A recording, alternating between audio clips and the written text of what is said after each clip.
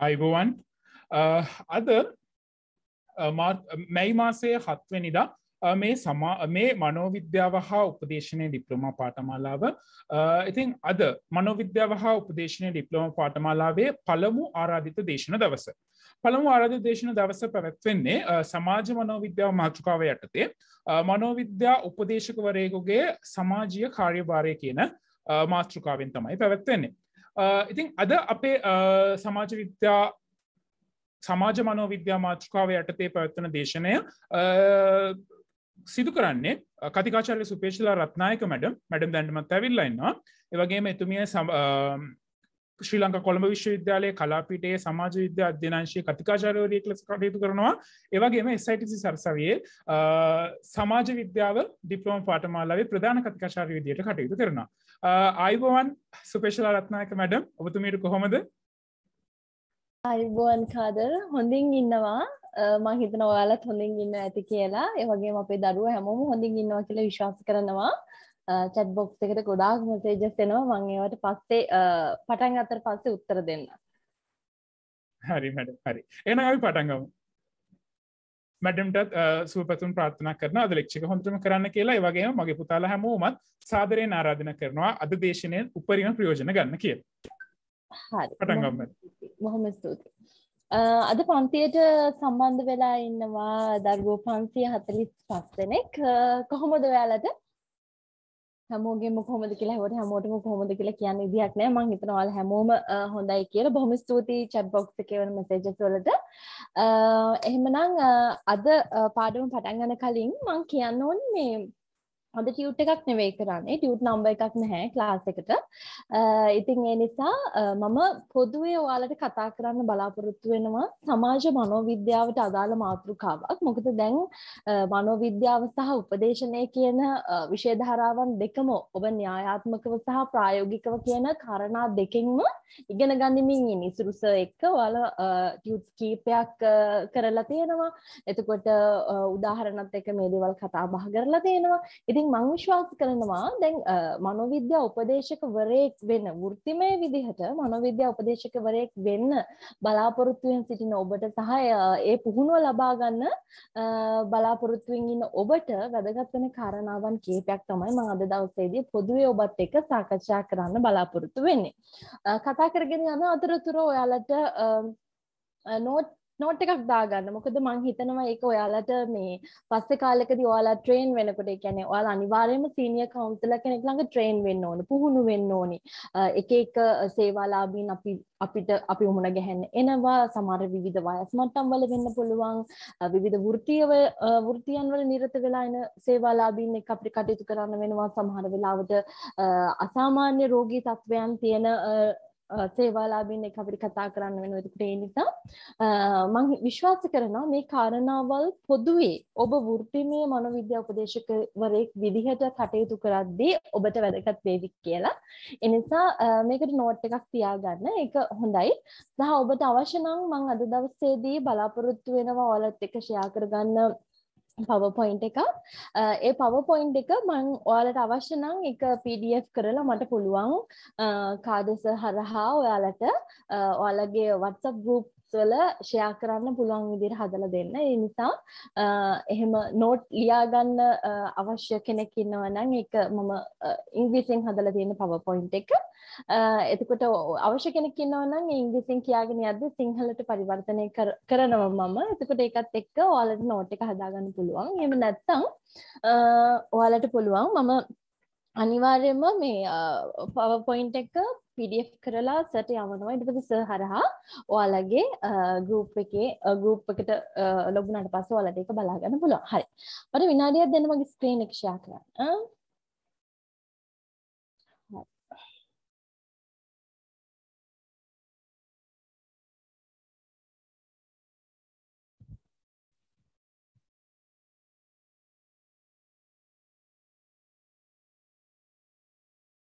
හරි.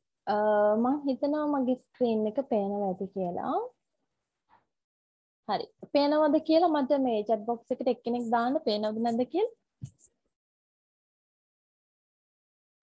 ඔව් මැඩම් පේනවා. හරි thank you හරි අද topic එක psychology counseling and social responsibilities අපි අද දවසේදී කතා කරන්න බලාපොරොත්තු වෙන්නේ මනෝවිද්‍යා උපදේශනය සහ සමාජීය කාර්යභාරය සමාජීය කාර්යභාරය කිව්වහම මම කැමති එක්කෙනෙක් දෙන්නෙක් හරි මයික් එක ඔන් කරලා එහෙම නැත්නම් chat box එකට හරි මේ ප්‍රශ්නෙට උත්තරේ දානවා නම් මම හරි කැමතියි. කාටද මනෝවිද්‍යා උපදේශකවරයෙක් කියලා කියන්නේ? මනෝවිද්‍යා උපදේශකවරයෙක් කියලා කියන්නේ කාටද? දැන් ඔයාලා එහෙම කෙනෙක් වෙන්න තමයි ඉගෙන ගන්න මෙතනට ඇවිල්ලා. කාටද මනෝවිද්‍යා උපදේශකවරයෙක් කියලා කියන්නේ? මයික් එක ඔන් කරලා කතා කරන්නත් පුළුවන්. එහෙම නැත්නම් මට නමක් කියලා කතා කරන්නත් පුළුවන්. එහෙම නැත්නම් ඔයාලට ටයිප් කරලා chat box එකේ දාන්නත් පුළුවන්. කාටද මනෝවිද්‍යා උපදේශකවරයෙක් කියලා කියන්නේ? සමාජීය ගැටලු වලට විසඳුම් ලබා දෙන කෙනෙක්. හරි. කේෂියා එහෙම කියලා තියෙනවා. එතකොට තව කවුද? මම හරි කැමතියි මාත් එක්ක කතා කරනවා නම් එතකොට ඔයාලගත් පන්තිය බෝරින් නෑ මටත් පන්තිය 600 ගණක් ඉන්න නිසා ඔව් අපිට හැමෝටම අවස්ථාව දෙන්න බෑ. නමුත් chat box එකට දානවා මයික් ඔන් කරලා දෙන්න නේද? නෑ කාටවත් ප්‍රශ්නයක් නැහැ. අපිට chat box එකට දාන ටික මම කියවගෙන යන ගමන් යාළුවත් එක්ක සාකච්ඡා කරන්න. මම හිතනවා ඒක ලේසි කියලා. නැත්නම් මයික් ඔක්කොම ඔන් කරන්න ගියොත් ඒක යාළුවට ප්‍රශ්නයක්. හරි. ඊට පස්සේ මග පෙන්වන එක කියලා දාලා තියෙන හන්සි. ඊට උදාරි දාලා තියෙනවා මානසික ප්‍රශ්න වලට පිළිතුරු ලබා දෙන කෙනෙක් කියලා වූ. එතකොට තව මොනවද දාලා තියෙන්නේ? මානසික ගැටලු වලට උපදෙස් ලබා දෙන කෙනෙක් ඔව් හරි. බින්දුණු හදවතකට සහනය සලසන කෙනෙක්. ඔව්. කෙනෙකුගේ ප්‍රශ්නයකට උත්තර සපයන කෙනෙක්. මානසික හා සමාජීය ගැටලු වලට විසඳුම් ලබා දෙන කෙනෙක්. මනෝමය ගැටලු සමාජීය ගැටලු විසඳන කෙනෙක්. තව කවුද දාලා තියෙනවා සමාජයේ වෙනුවෙන් වැඩ කරන්න පුළුවන් ප්‍රශ්න වලට උත්තර දෙන කෙනෙක් කියලා. මානසික ගැටලු සඳහා උපදෙස් දෙන අයෙක්. හොඳට අහුම්කම් දෙන කෙනෙක්. ඔව් අනිවාර්යෙන් හොඳට අහුම්කම් දෙන කෙනෙක්. තව දාලා තියෙනවා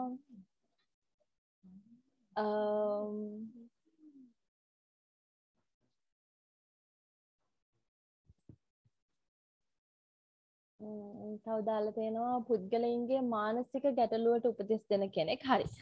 ගොඩක් උත්තර කිව්වා ඇවිල්ලා තියෙනවා. පුද්ගලයන්ගේ මානසික ගැටලුවට උපදෙස් දෙන කෙනෙක් කියලා. හරි. මම හිතනවා ඔයාලට මේ හොඳ අවබෝධයක් තියෙනවා ඔයාලා කවුරු කෙනෙක්ද වෙන්න යන්නේ කියලා. කවුරු කෙනෙක්ද වෙන්න යන්නේ? එතකොට මනෝවිද්‍යා උපදේශකවරයෙක්ගේ භූමිකාව මොකක්ද කියන කාරණාව ගැන ඔයාලට අවබෝධයක් තියෙනවා කියලා මම හිතනවා. එතකොට දැන් මේ ඇවිල්ලා තියෙන අදහස් එක්ක අපිට කියන්න පුළුවන් ගොඩක් වෙලාවට මේ මනෝවිද්‍යා උපදේශකවරයෙක්ගේ භූමිකාවේ තියෙන ලක්ෂණ සහ මනෝවිද්‍යා උපදේශකවරයෙක් කියලා කියන්නේ කවුද කියලා සමාජයේ එයාව කියවන ආකාරය. මෙන්න මේ දේවල් ගැන ඔයාලට අවබෝධයක් තියෙනවා. දැන් සාමාන්‍යයෙන් මේ මනෝවිද්‍යා උපදේශකවරයෙක් වෙන්න කලින් එහෙම නැත්නම් මේ සාමාන්‍ය එදිනෙදා ජීවිතේදී අපි සමහර අයට කියනවනේ මං හරි ලොකු ප්‍රශ්නක ඉන්නේ. මට මේ කවුන්සිලර් කෙනෙක් හම්බ වෙන්න වෙයි. ඒ වගේ කියන අවස්ථාවල් තියෙනවනේ. එතකොට සමහර අවස්ථාවල් තියෙනවා සමහර අය හරි අකමැති තමන්ට තියෙන ගැටලුව වෛද්‍යවරයෙක්ට කියන්න. මොකද එතකොට එයාලා හිතනවා අපි ලේබල් වෙනවා. එතකොට අපි අසාමාන්‍ය ලෙඩ රෝග තියෙන කට්ටිය විදිහට අපිව ලේබල් කරනවා. ඒ නිසා වෛද්‍යවරයෙක් ළඟට අපිට යන්න බෑ. අපිට කවුරු හරි අපි කියන දේවල් අහගෙන ඉන්න කෙනෙක්ට අපේ ප්‍රශ්න කියන්න පුළුවන් නම් ඔන්න ප්‍රශ්නේ විසඳ ගන්න පුළුවන්. අපිට බෙහෙත් ගන්නේ නැතුව අපේ ප්‍රශ්න කියලා විසඳ ගන්න පුළුවන් කෙනෙක් ඉන්නවා. ඔන්න හරි කැමති. එතකොට ඒ වගේ මිනිස්සු මේ පොදු සමාජය මනෝවිද්‍යා උපදේශකවරයෙක් දිහා බලන විදිහක් තියෙනවා. හරිද? එතකොට දරුවෝ අපි හැමනිතරම හිතන්න ඕනි මනෝවිද්‍යා උපදේශකවරයෙක් කියලා කියන්නේ වෘත්තිමය විදිහට පුද්ගලයන්ගේ මානසික ගැටලු වලට, පුද්ගලයන්ගේ පුද්ගලික ගැටලු වලට, පුද්ගලයන්ගේ වෘත්තිමය ගැටලු වලට සමහර අවස්ථාවන් වලදී යාළගේ අධ්‍යාපනික ගැටලු වෙන්න පුළුවන්, විවාහ ගැටලු වෙන්න පුළුවන්, ප්‍රේම සම්බන්ධතා, එහෙම නැත්නම් ලිංගික සම්බන්ධතාවල ගැටලු. මේ ඕනෑම ගැටලුවකට විසඳුමක් ලබා දෙන්න පුළුවන් කෙනෙක්ට වෘත්තිමය විදිහට කටයුතු කරන කෙනෙක්ට අපි මනෝවිද්‍යා උපදේශකවරයෙක් කියලා කියනවා. එතකොට අපි මනෝවිද්‍යා උපදේශකවරයෙක් කිව්වහම ඒක දැන් ඔයාලා දැන් මම මේ පාඩම කරගෙන යද්දී ඔයාලා හිතන්න ඕන මම මනෝවිද්‍යා උපදේශකවරයෙක් කියලා. එතකොට මම මනෝවිද්‍යා උපදේශකවරයෙක් කියලා හිතුවට පස්සේ ඔයාලට දැනෙන්න ගන්නවා කොහොමද මගේ දිහා අනිත් අය හිතන්නේ. එතකොට බාහිරින් දකින්න කෙනෙක් කොහොමද මනෝවිද්‍යා උපදේශකවරයෙක් විනිශ්චය කරන්නේ. හරිද? ඒකත් එක්ක ඔබට පුළුවන් හොඳ වෘත්තිමය සාර්ථක මනෝවිද්‍යා උපදේශකවරයෙක් වෙන්න මේ දේවල් ඉගෙනගෙන සායනික පුහුණු වලට සම්බන්ධ වෙලා එතකොට ස්වේච්ඡාවෙන් ඔබට පුළුවන් වැඩ කරන්න. එතකොට මේ දේවල් වලින් ඔබට අනිවාර්යයෙන්ම සාර්ථක මනෝවිද්‍යා උපදේශකවරයෙක් වීමේ හැකියාව තියෙනවා. ඉතින් ඒ නිසා අපි කතා කරගෙන යමු මොකද්ද මනෝවිද්‍යාව කියලා කියන්නේ. මනෝවිද්‍යා උපදේශකවරයෙකුගේ භූමිකාව මොනවාද? එයාගේ සමාජීය වගකීම් මොනවාද? එතකොට මනෝවිද්‍යා උපදේශකවරයෙක් උපදේශනය සපයන කලින් එයාගේ සමාජ තත්ත්වය කොයි වගේ වෙන්න ඕනද? එයාගේ මානසික තත්ත්වය කොයි වගේ වෙන්න ඕනද? එතකොට මොනවද තියෙන මනෝවිද්‍යා උපදේශනය පිළිබඳව සමාජයේ හැටියට තියෙන මිත්‍යා මත මොනවද? මෙන්න මේ කියන කාරණාවන් ගැන අපි කතා කරගෙන යමු. කාට හරි ප්‍රශ්නයක් අහන්න තියෙනවා නම් chat box එකට දාන්න පුළුවන්. මම විටින් විට ඇවිල්ලා chat box එක බලනවා. raise hand option එක දැම්මොත් කාද සර්ට පුළුවන් ඒ කෙනාව mic එක unmute කරලා මම lecture එක කරගෙන යන අතරතුර මගෙන් ප්‍රශ්නය අහන්න. හරි. එහෙනම් අපි යමු අපේ පළවෙනි slide එකට. definitions of counseling. දැන් අපි ඕනම විෂය ධාරාවක් ඉගෙන ගනිද්දී දරුවෝ මේක අපි පුරුදු වෙන්න ඕන. සාමාන්‍යයෙන් අපි ප්‍රශ්නයකට උත්තර ලියද්දිත් මේමනේ ප්‍රශ්නයකට උත්තර ලියන්න යනකොට අපි ලියන්න යන උත්තරය ගැන අපි කතා කරන්න යන දේ පිළිබඳව අපිට හොඳ නිර්වචනයක් තියෙන්න ඕන. පැහැදිලි නිර්වචනයක් තියෙන්න ඕන. මොකක්ද අපි මේ ඉගෙන ගන්න? මොකක් ගැනද අපි මේ කියන්න යන්නේ? හරිද? එතකොට මේ දැන් අපි බලමු මනෝවිද්‍යාව පිළිබඳව තියෙන මේ නිර්වචන මොනවද? Counseling is an art and science. මනෝවිද්‍යා උපදේශනය කියලා කියන්නේ එක්තරා ආකාරයකින් කලාවක්. එක්තරා පැත්තකින් ඒක විද්‍යාවක්. එතකොට විද්‍යාවක්. එතකොට it's a short term interpersonal theory based helping profession. ඒ කියන්නේ මොකක්ද? මේක ඊටාම කෙටි කාලීන වෙන්න පුළුවන්. ඒ වගේම තමයි ඉන්ටර්පර්සනල්. අපි අන්තර් පුද්ගලිකව තමයි පුද්ගලයෝ අතර තමයි මේක සිද්ධ කරන්නේ. ඒ වගේම තියරි බේස්ඩ්. හොඳට මතක තියාගන්න ඕන අපි මේ කතා කරන කාරණාවල් ඔයාලට හිතෙන්න පුළුවන් අම්මෝ මේවා හරි සරල කාරණාවල්. අපි යාළුවෙක්ට කතා කරත් අපිට මේ ප්‍රශ්න ටික විසඳ ගන්න පුළුවන්. අපේ වැඩිහිටියට කතා කරත් අපිට තියෙන මේ ප්‍රශ්න ටික විසඳ ගන්න පුළුවන්. හැබැයි ඒක එහෙම නෙවෙයි. මනෝවිද්‍යා උපදේශකවරයෙක් කියලා කියන්නේ හරියට එයාට හොඳ න්‍යායාත්මක පසුබිමක් තියෙනවා. එයා ඉගෙන ගන්න දේවල් පිළිබඳව සහ එයා ප්‍රායෝගිකව භාවිතා කරන දේවල් පිළිබඳව එයාට හොඳ න්‍යායාත්මක සහ සංකල්පීය රාමුවක් එයාගේ ඇතුලේ තියෙනවා. එයා හොඳට ඒ පිළිබඳව ඉගෙනගෙන තියෙන්න ඕනේ. ඒ වගේම තමයි හොඳට ඒ පිළිබඳව අධ්‍යයනය කරලා තියෙන්න ඕන. ඊට පස්සේ helping profession ඒක එක්තරා ආකාරයකින් උදව් කිරීමේ වෘත්තියක් විදිහට අපිට දක්වන්න පුළුවන්. ඒ වගේම තමයි it aim is to resolve developmental and solutional difficulties. ඒක හැම නිතරම උත්සාහ කරනවා කිසියම් ආකාරයකින් සංවර්ධනය කිරීමට, කිසියම් ආකාරයකින් පුද්ගල සංවර්ධනයන් ලබා දීමට වගේම කිසියම් අවස්ථාවන් වලදී ගැටලුකාරී අවස්ථාවන් වලට විසඳුම් ලබා දෙන්න. හරිද? එතකොට මේ counseling helps to bring change in life. ඒ කියන්නේ මොකද්ද? මනෝවිද්‍යා උපදේශනය හැම නිතරම උත්සාහ කරනවා මිනිස්සෙගේ ජීවිතය වෙනස් කරන්න. මිනිස්සෙගේ ජීවිතය වෙනස් කරන මිනිස්සෙක් හිතන විදිහ, එයාගේ සිතුම් පැතුම් යම් කිසි අවස්ථාවක එයා ඉන්නේ නෙගටිව් thought එකක නම්, එයා ඉන්නේ නිෂේධනාත්මක සිතුවිලි වල නම් මනෝවිද්‍යා උපදේශකවරයෙක්ට පුළුවන් එයාව බොහොම ධනාත්මක පුද්ගලයෙක් බවට පරිවර්තනය කරන්න. එයාගේ හැඟීම් දැනීම් පරිවර්තනය කරන්න. ඒ වගේම තමයි මනෝවිද්‍යා උපදේශකවරයෙක්ට පුළුවන් පුද්ගලයාගේ චර්යාව වෙනස් කරන්න. දැන් අපි ඉගෙන ගන්නවා අසාමාන්‍ය මනෝවිද්‍යාව ඇතුළතදී අසාමාන්‍ය මනෝවිද්‍යාව ඇතුළතදී අපි ඉගෙන ගන්න සමහර ලෙඩ රෝග තත්ත්වයන් තියෙනවා. දැන් ඒ දේවල් අපේ චර්යාවත් කියන දේවල්. දැන් ඒක ලෙඩක් මම ඔයාලට කියන්න. ජගත් දිසානායකගේ මයික් එක ඔන් වෙලා තියෙන. ජගත් ඔයාලට පුළුවන් මයික් එක ඔෆ් කරගන්න. හරි. දැන් එක ලෙඩක් තියෙනවා අර සමහර වෙලාවට හැම නිතරම මේ අත සෝදන්න ඕන වෙන අය ඉන්නේ. ඒ කියන්නේ ටැප් එක ඇරියත් අත සෝදන්න ඕන. ඊට පස්සේ මූණ පොඩ්ඩක් පිහි දැම්මත් අත සෝදන්න ඕන. චුට්ටක් එළියට ගියත් අත සෝදන්න ඕන. හැම නිතරම මේ අත සෝදන්න ඕන වෙන අය ඉන්නේ. ඒ වගේ ඒ ලෙඩ රෝග ඒ වගේ තත්ත්වයන් මතුවෙන්නේ දරුවෝ එයාලගේ තියෙන මානසික සහ චර්යාත්මක බලපෑම් දෙකම හේතුවෙන්. එතකොට මනෝවිද්‍යා උපදේශකවරයෙක්ට පුළුවන් වෙනවා පුද්ගලයාගේ චර්යාව පවා වෙනස් කරන්න. එතකොට මනෝවිද්‍යා උපදේශකවරයෙක් කියලා කියන්නේ මේ සරලව නිකන් එන ප්‍රශ්නයකට උත්තර දීලා හරි ඔයා දැන් ඔයාගේ ප්‍රශ්න විසඳිලා ඔයා මේකයි කරන්න ඕනේ කියලා ස්ටෙප් බයි ස්ටෙප් එහෙම යන කෙනෙක් නෙවෙයි. මනෝවිද්‍යා උපදේශකවරයෙක්ට පුළුවන් පුද්ගලයාගේ මනස වෙනස් කරන්න, පුද්ගලයාගේ චර්යාව වෙනස් කරන්න, පුද්ගලයාගේ සිතුවිලි වෙනස් කරන්න. මේ හැම දෙයක්ම මනෝවිද්‍යා උපදේශකවරයෙක්ට කරන්න පුළුවන්. හරිද? එතකොට මේ American Counseling Association එකකින් වගේම Division 17 American Psychology Association එකකින් විවිධ නිර්වචන ඉදිරිපත් කරලා තියෙනවා. මේ නිර්වචන නම් දරුවෝ ඔයාලට ඉන්ටර්නෙට් එකෙන් ඕන තරම් හොයාගැනීමේ හැකියාව තියෙනවා. මම chat box එකට යනවා. අන්න හරි. OCD තමයි ඒක. OCD. ඔව්. හරි. හොඳ උත්තරයක් ඇවිල්ලා තියෙනවා. මම ඒක කියවන්න ඕනේ. සිය සේවාදායකයාගේ පුද්ගලිකත්ව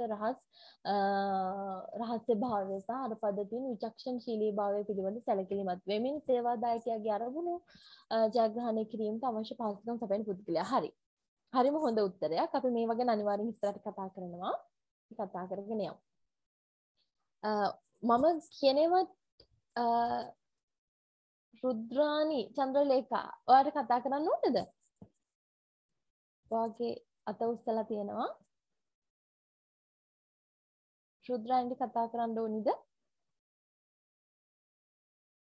හරි. නැත්නම් අපි කතා කරගෙන යමු.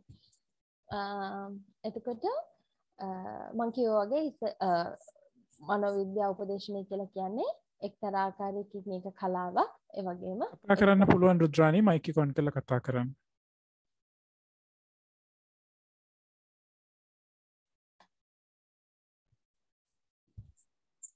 මැඩම් මාව ඇහෙනවද? ඇහෙනවා රුද්‍රානි කියන්නේ.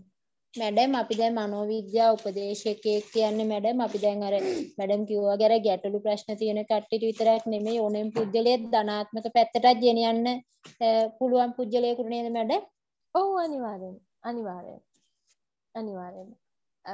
දැන් ඔතනදී මම තව දෙයක් කියන්නම්. අපේ දරුවෝ කියන්නේ අපි හැමෝම පටල ගන්න තැන. මම වුණත් ඉගෙන ගන්න කාලේ පටලව ගත්ත තැන. දැන් අපි මනෝවිද්‍යා උපදේශන ඉගෙන ගන්න ගමන් අපි දැන් ඔය YouTube එකේ තියෙනවා ඔය මේ අභිප්‍රේරණ අපි කියන්නේ මොටිවේෂනල් අපි වීඩියෝ බලනවා. එතකොට මොටිවේෂනල් ඔඩියෝස් අහනවා. එතකොට දරුවෝ ඒ මොටිවේෂන් කියන එකයි මනෝවිද්‍යා උපදේශනය කියන එක දෙකක්. හරිද? ඕක පැති දෙකක්. නමුත් මේ දෙක ටිකක් සමානයි සහ මේ දෙකේ අපි ඉගෙන ගන්න කාරණාවල් ටිකක් සමානයි. ඒ නිසා කෙනෙක්ට හිතෙන්න පුළුවන් බලපෑම් සහගත විදිහට තව කෙනෙක් අභිප්‍රේරණය කරන්න පුළුවන් වෙන එක තමයි මනෝවිද්‍යා උපදේශකවරයාගේ කාර්යභාරය. නමුත් ඒක එහෙම නෙමෙයි. මේක සම්පූර්ණයෙන්ම ඩිසිප්ලින් දෙකක්. සම්පූර්ණයෙන්ම ක්ෂේත්‍රයන් දෙකක්. නමුත් මනෝවිද්‍යා උපදේශකවරයෙක්ටත් මෙන්න මේ ලක්ෂණ ටික අනිවාර්යෙන් තියෙන්න ඕනේ. ඒ නිසා අපි පුද්ගලික ගැටලුවකට විතරක් විසඳුම ලබා දීම ඉතාම සීමා සහිත කාරණාවක්. ඊට වඩා ලොකු කාර්යභාරයක් අනිවාර්යයෙන්ම මනෝවිද්‍යා උපදේශකවරයෙක්ට කරන්න තියෙනවා. හරි. අපි ඉස්සරහට කතා කරගෙන යමු. counseling is a profession. ඔබ මතක තියාගන්න ඕනි මේ ඔබ ඉගෙන ගන්න දෙය මනෝවිද්‍යා උපදේශනය කියන එක වෘත්තියක්. මේක කිසිම වෙලාවක දැන් ඔබ මේ ඩිප්ලෝමාව හදාරනවා ඔබේ සර්ටිෆිකේට් ෆයිල් එකට මේක දාගන්නවා ඊට පස්සේ මට අමතර සුදුසුකමක් තියෙනවා නෑ ඒක එහෙම නෙමෙයි. ඊට වඩා දෙයක් මේක වෘත්තිමය විදිහට ඔබට කරන්න පුළුවන්. ඒ වගේම තමයි ඔබේ ප්‍රධාන වෘත්තීය විදිහට ඔබ මනෝවිද්‍යා උපදේශනය කරන්න තෝරගන්නවා නම් ඔබට පුළුවන් මේ ඩිප්ලෝමාවෙන් පස්සේ උසස් ඩිප්ලෝමාවන් වලට යන්න. ඊට පස්සේ ඔබ උපාධිධාරියෙක් නම් ඔබට පුළුවන් පශ්චාත් උපාධි ඩිප්ලෝමාවන් වලට යන්න. ඊට පස්සේ මාස්ටර්ස් වලට යන්න. මේ වගේ විවිධ විදිහට ඔබේ උසස් අධ්‍යාපනය ඔබට කරන්න පුළුවන් මනෝවිද්‍යා උපදේශනයත් එක්ක. එතකොට හොඳට මතක තියාගන්න ඕනේ මනෝවිද්‍යා උපදේශනය කියලා කියන්නේ වෘත්තියක්. ඔබට වෘත්තිමය මනෝවිද්‍යා උපදේශකවරයෙක් වෙන්න නම් ඔබට හොඳට පුහුණුවක් ලැබලා විධිමත් ආයතනයක ඔබට වෘත්තිමය මනෝවිද්‍යා උපදේශකවරයෙක් විදිහට කටයුතු කරන්න පුළුවන්. ඒ වගේම තමයි තව අය අහන ප්‍රශ්න තමයි අපිට මේ වෘත්තිමය මනෝවිද්‍යා උපදේශකවරයෙක් වෙනවා නම් අපිට වෙන රස්සාවල් කරන්න බැරිද? නෑ කරන්න පුළුවන්. ඒ කියන්නේ දැන් වෘත්තිමය විදිහට මම කොළඹ විශ්වවිද්‍යාලයේ සහකාර කතිකාචාර්යවරියක්. නමුත් මම උපදේශනය කරන මනෝවිද්‍යා උපදේශනය කරන මම වැඩිපුර අවධානය යොමු කරන්නේ ඇකඩමික් පැත්තට. ඒ කියන්නේ අධ්‍යාපනික උපදේශනයට තමයි අධ්‍යාපනික උපදේශනයට පෞල් සහ විවාහ උපදේශනයට ලිංගික උපදේශනයට තමයි මම වැඩිපුරම වැඩ කරන්නේ. එතකොට මේ ඒ වගේ තමන්ට පුළුවන් තමන්ට මේ ගැලපෙන උපදේශන ක්ෂේත්‍රයක් තෝරගන්න. දැන් හැමෝටම දරුවෝ මේ ළමා මනෝවිද්‍යාව ළමා මනෝවිද්‍යා උපදේශකවරයෙක් වෙන්න බෑ. හැමෝටම මේක කරන්න බෑ.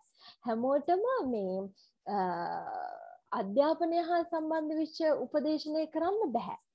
හැමෝටම විවාහය පිළිබඳ උපදේශන කරන්න බෑ.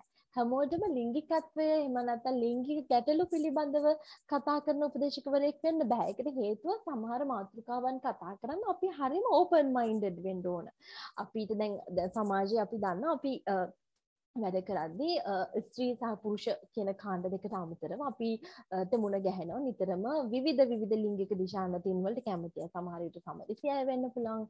ඒක සමරිසයයි වෙන්න පුළුවන්. සමහර වෙලාවට සංක්‍රාන්ති ලිංගිකයන් වෙන්න පුළුවන්. සමහර වෙලාවට තමන්ගේ අනන්‍යතාවය හඳුනාගත්තේ නැති අය වෙන්න පුළුවන්. අන්න ඒ වගේ අවස්ථාවන් වලට අපි හැම නිතරම හිතන්න අපි මනෝවිද්‍යා උපදේශකවරයෙක් ඉන්න අපිට හොඳ ඕපන් මයින්ඩ් එකක් තියෙනවා. අපිට හොඳ විවෘත මනසක් තියෙන්න ඕනේ. අපි ළඟට එන ක්ලයන්ට් මොන තත්ත්වයක කෙනෙක් වුණත් ඒ කෙනාව හරියට තේරුම් ගන්න. හරිද? එතකොට අන්න ඒ නිසා මම කියන්නේ ඔයාලා ඕවර්ऑල් විදිහට මේ මනෝවිද්‍යා උපදේශන ඩිප්ලෝමා ඇතුළතදීත් ඔයාලා විවිධ කොටස් ඉගෙන ගන්නවා වෙන්න පුළුවන්. ළමා මනෝවිද්‍යාව, එතකොට සෞඛ්‍ය මනෝවිද්‍යාව වගේ විවිධ ක්ෂේත්‍ර තියෙනවා. හරිද? එතකොට ඒ ඉගෙන ගනිද්දී ඔයාලා බලන්න ඕනි මුලින්ම බේසිකලි හැම එකක්ම ඉගෙන ගන්න ඕනි. හරිද? ඉගෙනගෙන ඉවර වෙලා බලන්න ඕනි මට මොකක්ද හරියට කරන්න පුළුවන් පැත්ත. හරිද? එතකොට ඒ පැත්තෙන් ඔයාලා හරියට සීනියර් කවුන්සලර් කෙනෙක් ළඟ ඔයාලා ප්‍රැක්ටිස් කරලා එහෙම නැත්නම් ඔයාලට පුළුවන් සමහර අය කැමති ඉන්නේ ඔය පේෂන්ට්ස්ලත් එක්ක වැඩ කරන්න. දැන් මම වැඩ කරලා තියෙනවා මේ කැන්සර් හොස්පිටල් එකේ. ඒතර කැන්සර් හොස්පිටල් එකේ වැඩ කරන්න නම් අපි ડોක්ටර් කෙනෙක් ළඟ තමයි අපි කවුන්සලින් මේ ප්‍රැක්ටිස් කරන්න ඕනේ. මොකද එතනට ගියාම එතන ඉන්නේ රෝගීන්. එතකොට කැන්සර් පේෂන්ට් කෙනෙක් කියලා කියන්නේ වෙනමම තත්වයක ඉන්න රෝගියෙක්.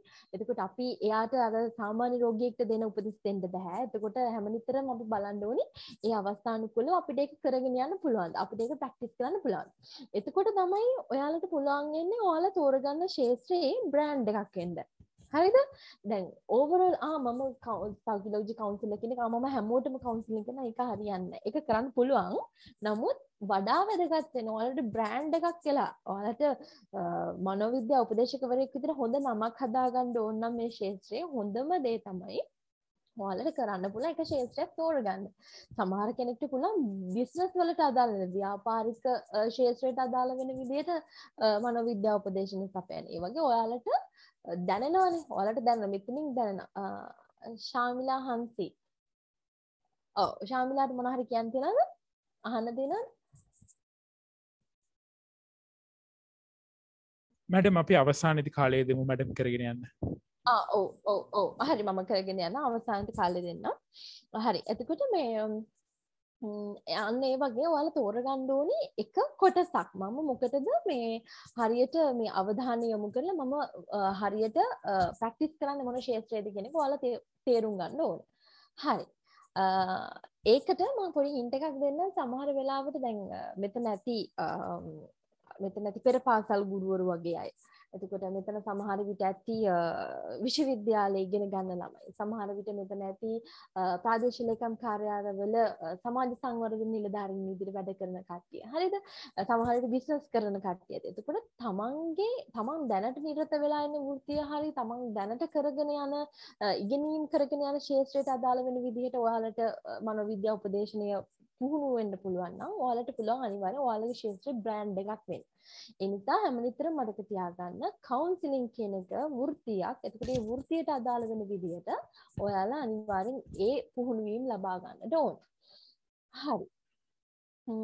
ඒ වගේම තමයි මතක තියාගන්න ඕනි හැමනිතරම මේක බොහොම අවධානයෙන් අවබෝධයෙන් කරන්න ඕන විෂය ධාරාවක්. ඒ වගේම හරියම ඉක්මනට අප්ඩේට් වෙනවා මේ සබ්ජෙක්ට් එක. අප්ඩේට් වෙනවා කියන එකෙන් මම අදහස් කරේ සමහර මේ අපි භාවිත කරන පාරිභාෂිත වචන මේ වගේ දේවල් හරියම ඉක්මනට මේ වෙනස් වෙනවා. සමාජයේ වෙනස් වෙන ඒ දේවල් වෙනස් වෙනවා. දැන් උදාහරණයක් විදිහට ගත්තොත් එහෙම අපි සමාජ විද්‍යාවේ කියනවා දැන් ස්ත්‍රී පුරුෂ සමාජ භාවය. ස්ත්‍රී පුරුෂ සමාජ භාවය කියන වචනේ අපි පාවිච්චි කරේ ස්ත්‍රියකට සහ පුරුෂයෙක්ට සමාජයේ පැවරිලා තියෙන වගකීම් පිළිබඳව කතා කරන තමයි ස්ත්‍රී පුරුෂ සමාජ භාවය කියන වචනේ පාවිච්චි කරේ. හැබැයි දැන් වර්තමාන වෙනකොට අපි ස්ත්‍රී සහ පුරුෂ කියන වචනේ බැහැර කරලා සමාජ භාවය කියන වචනේ තමයි භාවිතා කරන්නේ. ඒකට හේතුව තමයි අපි ඒ කාණ්ඩ දෙකට අමතරව තවත් පුද්ගලයන් සමාජයේ ඉන්නවා කියන එක අපි පිළි අරගෙන තියෙනවා. එතකොට හොඳට මතක තියාගන්න ඕනේ අපි කවුන්සිලර් කෙනෙක් විදිහට වැඩ කරද්දී, කටයුතු කරද්දී හැම විටම මේ අපි ඉගෙන ගන්න අපි මේ වැඩ කරන ශාස්ත්‍රයට අදාළ වෙන විදිහට අලුතින් මේකට එකතු වෙන දැනුම මොකක්ද? එතකොට තව මොනවද පාරිභාෂිත වචන වෙන්න පුළුවන්, සමහරට අලුත් න්‍යායන් වෙන්න පුළුවන්, සමහර විට අලුත් ප්‍රතිකාර ක්‍රම වෙන්න පුළුවන්. හරිද? එතකොට දැන් අපි කලින් ඉගෙන ගත්ත ප්‍රතිකාර ක්‍රම සමහර ඒවා දැන් ඇත්තට පාවිච්චි කරන්න බෑ. ප්‍රැක්ටිකල් නැහැ. මොකද දැන් උදාහරණයක් විදිහට ගත්තොත් එහෙම දැන් අපි ගොඩක් වෙලාවට මනෝවිද්‍යාව උපදේශනය කරන්නේ අපි ෆිසිකලි අපේ ක්ලයන්ට්ව හම්බ වෙලා. දැන් අපි ඉස්සරහා තියාගෙන තමයි යාගේ ප්‍රශ්නේ අපි අහන්නේ, අපි ඇත්ත කතා කරන්නේ, යාට සොලියුෂන්ස් දෙන්නේ. මේ වීක් එකේදී අපි මෙච්චරයි කතා කරන්නේ, අපි ඊළඟ වීක් එකේදී මේක කතා කරන්න කියලා අපි ගොඩක් වෙලාවට ඒක තමයි කරන්නේ. හැබැයි කොවිඩ් ප්‍රශ්නත් එක්ක හැමදේම ඔන්ලයින් වෙන්න පටන් ගත්තා. ඒක ඔන්ලයින් වෙන්න පටන් ගත්තට පස්සේ මේ කවුන්සිලින් කියන එකත් ඔන්ලයින් අපිට කරන්න සිද්ධ වුණා. හරිද? ඒ කියන්නේ ඒක මම කියන්නේ 100%ක් එක සාර්ථකයි කියලා. නමුත් 100% අසාර්ථකත් නැහැ. මොකද අපිට ගොඩක් දේවල් ඔන්ලයින් කරන්න පුළුවන්. ඉතින් ඒ නිසා කොහොම වුණත් අපි අර කාලානුරූපීව අපිට සමහර අවස්ථාවල අපේ වෘත්තියේ ස්වභාවය වෙනස් කරන්න සිද්ධ වෙනවා. හරිද? එතකොට ඔයාලා හරි හොඳ අප්ඩේට් එකක ඉන්න ඕනි. අපිට මේ අලුතෙන් කරන්න පුළුවන් දේවල් මොනවද, ප්‍රතිකාර ක්‍රම මොනවා හරි වෙනස් වෙලා තියෙනවද? එතකොට සමහර අවස්ථාවන් වල සමහර ප්‍රතිකාරමය ක්‍රම සෞඛ්‍ය සංවිධාන වලින් ප්‍රතික්ෂේප කරලා තියෙනවා. හරිද? එතකොට අපි මේ දේවල් නොදැනගෙන අපි කරගෙන ගියොත් එහෙම අපිට ඔන්න එතනදී අපි අසාර්ථක මනෝවිද්‍යා උපදේශකවරයෙක් බවට පත් වෙනවා. ඒ නිසා හැම නිතරම මතක තියාගන්න ඕනේ අපි හරි අප්ඩේට් එකේ ඉන්න ඕනේ අපි ඉගෙන ගන්න සහ අපි කරන දේවල් පිළිබඳව. හරි. එතකොට මේ ස්ලයිඩ් එකේ තියෙනවා counseling deals with personal, social, vocational, empowerment and educational concerns. Counselors work only in areas which they have expertise. අන්න එකයි මම කිය හැම නිතරම අපි උත්සාහ කරන්න ඕනි අපි විශේෂ වෙලා ඉන්න ශාස්ත්‍රයට අදාළ වෙන විදිහට අපේ මනෝවිද්‍යා උපදේශනය කරන්න. එතකොට ඊළඟට අපි කතා කරනවා these may include intra and interpersonal concerns related to school or college, just psychological health, again marriage, family issues, employment and rehabilitation. එතකොට අන්න ඒ කියන ශාස්ත්‍ර හැම එකකටම අපිට මනෝවිද්‍යා උපදේශනය කරන්න පුළුවන්. ඒ වගේම තමයි මෙතනදී තව පැහැදිලි කරගෙන යනවා counseling is a process in which clients learn how to make decisions and formulate new ways of behaving, feeling and thinking. ඒ කියන්නේ මොකක්ද? මනෝවිද්‍යා උපදේශනය කියලා කියන්නේ ක්‍රියාවලියක්. මේ ක්‍රියාවලිය ඇතුළතදී ඔයාගේ ළඟට එන සේවාලාභියා ඉගෙන ගන්නවා කොහොමද හොඳ චර්යාවන් ඒ කියන්නේ අදාළ චර්යාවන් පවත්වා ගන්න. එතකොට එයාගේ හැඟීම්, දැනීම්, චින්තනය මේ දේවල් කොහොමද වෙනස් කර ගන්න ඕනි, එහෙම නැත්නම් කොහොමද මේ දේවල් හදා ගන්න ඕනි කියන කාරණා පිළිබඳව එයාලට තීන්දුව తీරන ගැනීමේ හැකියාව එනවා. ඒ වගේම තමයි counselor focus on the goals their client wish to achieve. ඒ වගේම තමයි counselor කෙනෙක්ට තියෙන්න ඕනි එයාගේ ක්ලයන්ට් එක කතා කරගෙන යද්දි එයාගේ ක්ලයන්ට්ගේ අවසාන බලාපොරොත්තුව මොකක්ද? එයාගේ අවසාන ඉලක්කය මොකක්ද? සමහර විට ඒ ඉලක්කය අධ්‍යාපනික ඉලක්කයක් වෙන්න පුළුවන්. සමහර විට මේ ඉලක්කය එයාගේ වෘත්තීය පිළිබඳ දෙයක් වෙන්න පුළුවන්. සමහර විට මේක එයාගේ විවාහ ජීවිතය පිළිබඳ සම්බන්ධ දෙයක් වෙන්න පුළුවන්. කොහොම ඒ ඉලක්කය මොකක්ද කියලා හඳුනගෙන ඒ ඉලක්කයට ඒ සේවාලාභීව යොමු කරවීමේ වගකීම තියෙන සම්පූර්ණයෙන්ම කවුන්සලර් ළඟ. එතකොට එන්න ඒ වගේ කාරණාවල් ගැන තමයි අපි එතනදී කතා කරන්නේ. හරි. ඊට පස්සේ අපි කතා කරනවා important goals of counseling. හරිද? අපි දැන් කතා කරනවා කවුන්සලර් කෙනෙක් විදිහට මනෝවිද්‍යා උපදේශකයෙක් වරයෙක් විදිහට එයාට තියෙන්න ඕන goals මොනවද? මනෝවිද්‍යා උපදේශකවරයෙක් විදිහට එයාට තියෙන්න ඕන අරමුණු මොනවද කියලායි දැන් අපි කතා කරන්න යන්නේ. මෙතනදී මම කැමති කතා කරන්න කොටස් පහක් පිළිබඳව. එකක් අපි කතා කරනවා facilitating behavioral change ගැන. ඊට පස්සේ enhancing one's coping skill, ඊට පස්සේ promoting decision making, improving relationships and facilitating one's potential. අපි මේක වෙන වෙනම කතා කරගෙන යන් උදාහරණත් එක්ක ඊට පස්සේ ඔයාලට මොන හරි ගැටලුවක් තිබුණොත් අහන්න පුළුවන්. මම චුට්ටක් chat box එකට යනවා. chat box එකේ තියෙන thank you. මොන හරි ප්‍රශ්න තිබුණොත් ඔයාලට අහන්න. වැඩ විවාහ සම්බන්ධ මනෝවිද්‍යා උපදේශකවරයෙක් වීම සඳහා විවාහ වීම අවශ්‍ය වෙන්නේ නැහැ. විවාහ සම්බන්ධ මනෝවිද්‍යා උපදේශකවරයෙක් වෙන්න විවාහ වෙන්න අවශ්‍ය නැහැ.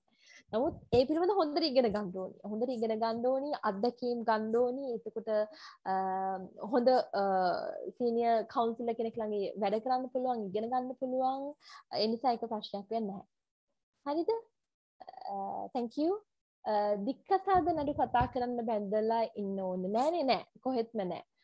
එක්කෙනෙක් දික්කසා ඒක ඇත්ත. ලෝය කෙනෙක්ට දික්කසාද නඩු කතා කරන්න බැඳලා ඉන්න ඕනේ නෑ වගේ තමයි.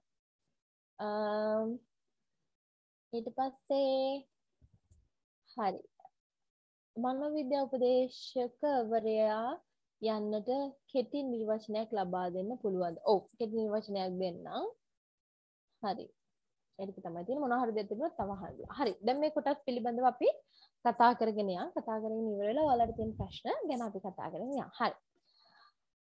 facilitating behavior change. Facilitating behavior change කියන්නේ මොකද්ද?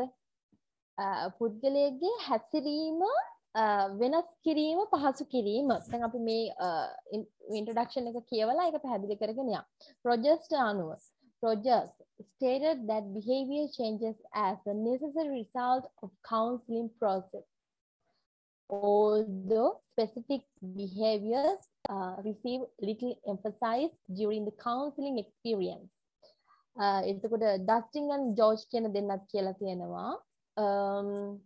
On the other hand, suggests that the counselor must establish specific counseling goals. Almost productive and satisfied life. They believe that their specific goal make both understand and specific change. ඒ කියන්නේ මොකක්ද? facilitating behavior change කියන එකෙන් දරුවෝ අපි කතා කරන්නේ මනෝවිද්‍යා උපදේශකවරයෙක්ට තියෙන්න ඕනේ පුද්ගලයෙක්ගේ එහෙම නැත්නම් එයාගේ ළඟ තියෙන ක්ලයන්ට්ගේ සේවාලාභියාගේ හැසිරීම වෙනස් කිරීම. එහෙම නැත්නම් හැසිරීමේ හැකියාව තියෙන්න ඕනේ. හරිද? දැන් මේක මේ ඔයාලට කාල් රොජර්ස් ගැන ඉගෙනගෙන ඇති. එතකොට ඩස්ටින් and ජෝර්ජ් ගැනත් ඉගෙනගෙන ඇති. මේවා ඉගෙන ගන්නකොට ඔයාලට අහුවෙලා ඇති. නිසා ලොකුවට මම තියරි පාර්ට් එක කියලා දෙන්න යන්න මේක බේසික් එක ඔයාලට කියලා දෙන්න.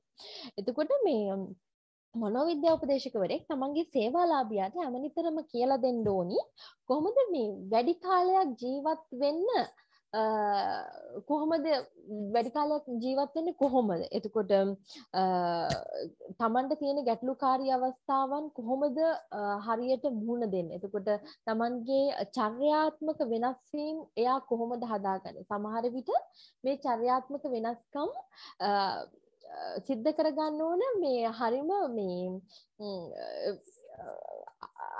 අන්තර්පුද්ගලිකව අපි මේ දේවල් පිළිබඳව විවෘතව කතා කරනවා. දැන් උදාහරණයක් විදිහට මම කියන්නම් මෙහෙම දෙයක්. දැන් අපි ආදරය කරන කාලේ තියෙනවානේ. ආදරය කරන කාලෙට අපි ආදරය කරන කෙනාව මුණ ගැහෙන්න යන්නේ කොහොමද? අපිට තියෙන ලස්සන වැඳුම අපි අඳගෙන යනවා.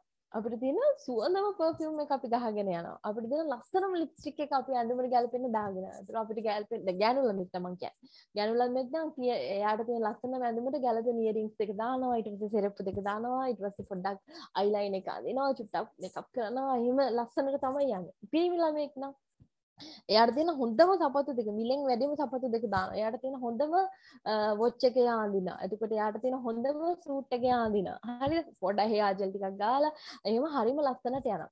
එතකොට දැන් මේක මම කියන්නේ මේ දික්කසාද වීමේ පියවර ගැන කතා කරද්දි මම ඉගෙන ගත්ත කොටසක් මම කියන්නේ. එතකොට අපි මුලින්ම යනකොට මේ අපි අපේ පාන්නට පෙන්වන්නේ අපේ හොඳම කොටසනේ. හරිද? ඒ කියන්නේ එයා තෝරගෙන ඉන්නේ හොඳම කෙනා කියන එක පෙන්වන්න ඔප්පු කරන්න තමයි අපි යන්නේ. ඒක තමයි ඇත්ත. අපි ආදරය කරද්දී අපි හැම නිතරම උත්සාහ කරන්නේ අපි තමයි හොඳම කෙනා. එයාගේ ජීවිත මුළු ජීවිත කාලෙම අවුරුදු 20ට 25ට 30ට 35ට එයා තෝරගත්ත හොඳම කෙනා අපි විදියට තමයි අපි ඇක්ට් කරන්නේ. ඒක තමයි අපි ආදරය කරන කාලෙදි කරන්නේ. හැබැයි අපි විවාහ වෙන්න ගියාම මොකද වෙන්නේ? විවාහ වෙලා මුල් කාලෙදිත් අපි ඒක ඒ විදිහටම කරනවා. හරිම ලස්සනට කකුල් දෙක සෝදගෙන ඇඳට එනවා. ඊට පස්සේ අපි හොඳට බ්‍රෂ් කරනවා නිදා ගන්න කලින් හොඳට ටිකක් මේ නයිට් ක්‍රීම් එක එහෙම ගානවා. ඊට පස්සේ හොඳට පර්ෆියුම් ටිකක් දාලා ඕඩි කොලොන් ටිකක් දාලා ඔහොම ලස්සනට අපි එනවා. ඇඳට එනවා. හැබැයි ඕක දරුවෝ මේන්ටේන් කරන්න පුළුවන් බොහොම ටික කාලයයි. හරිද?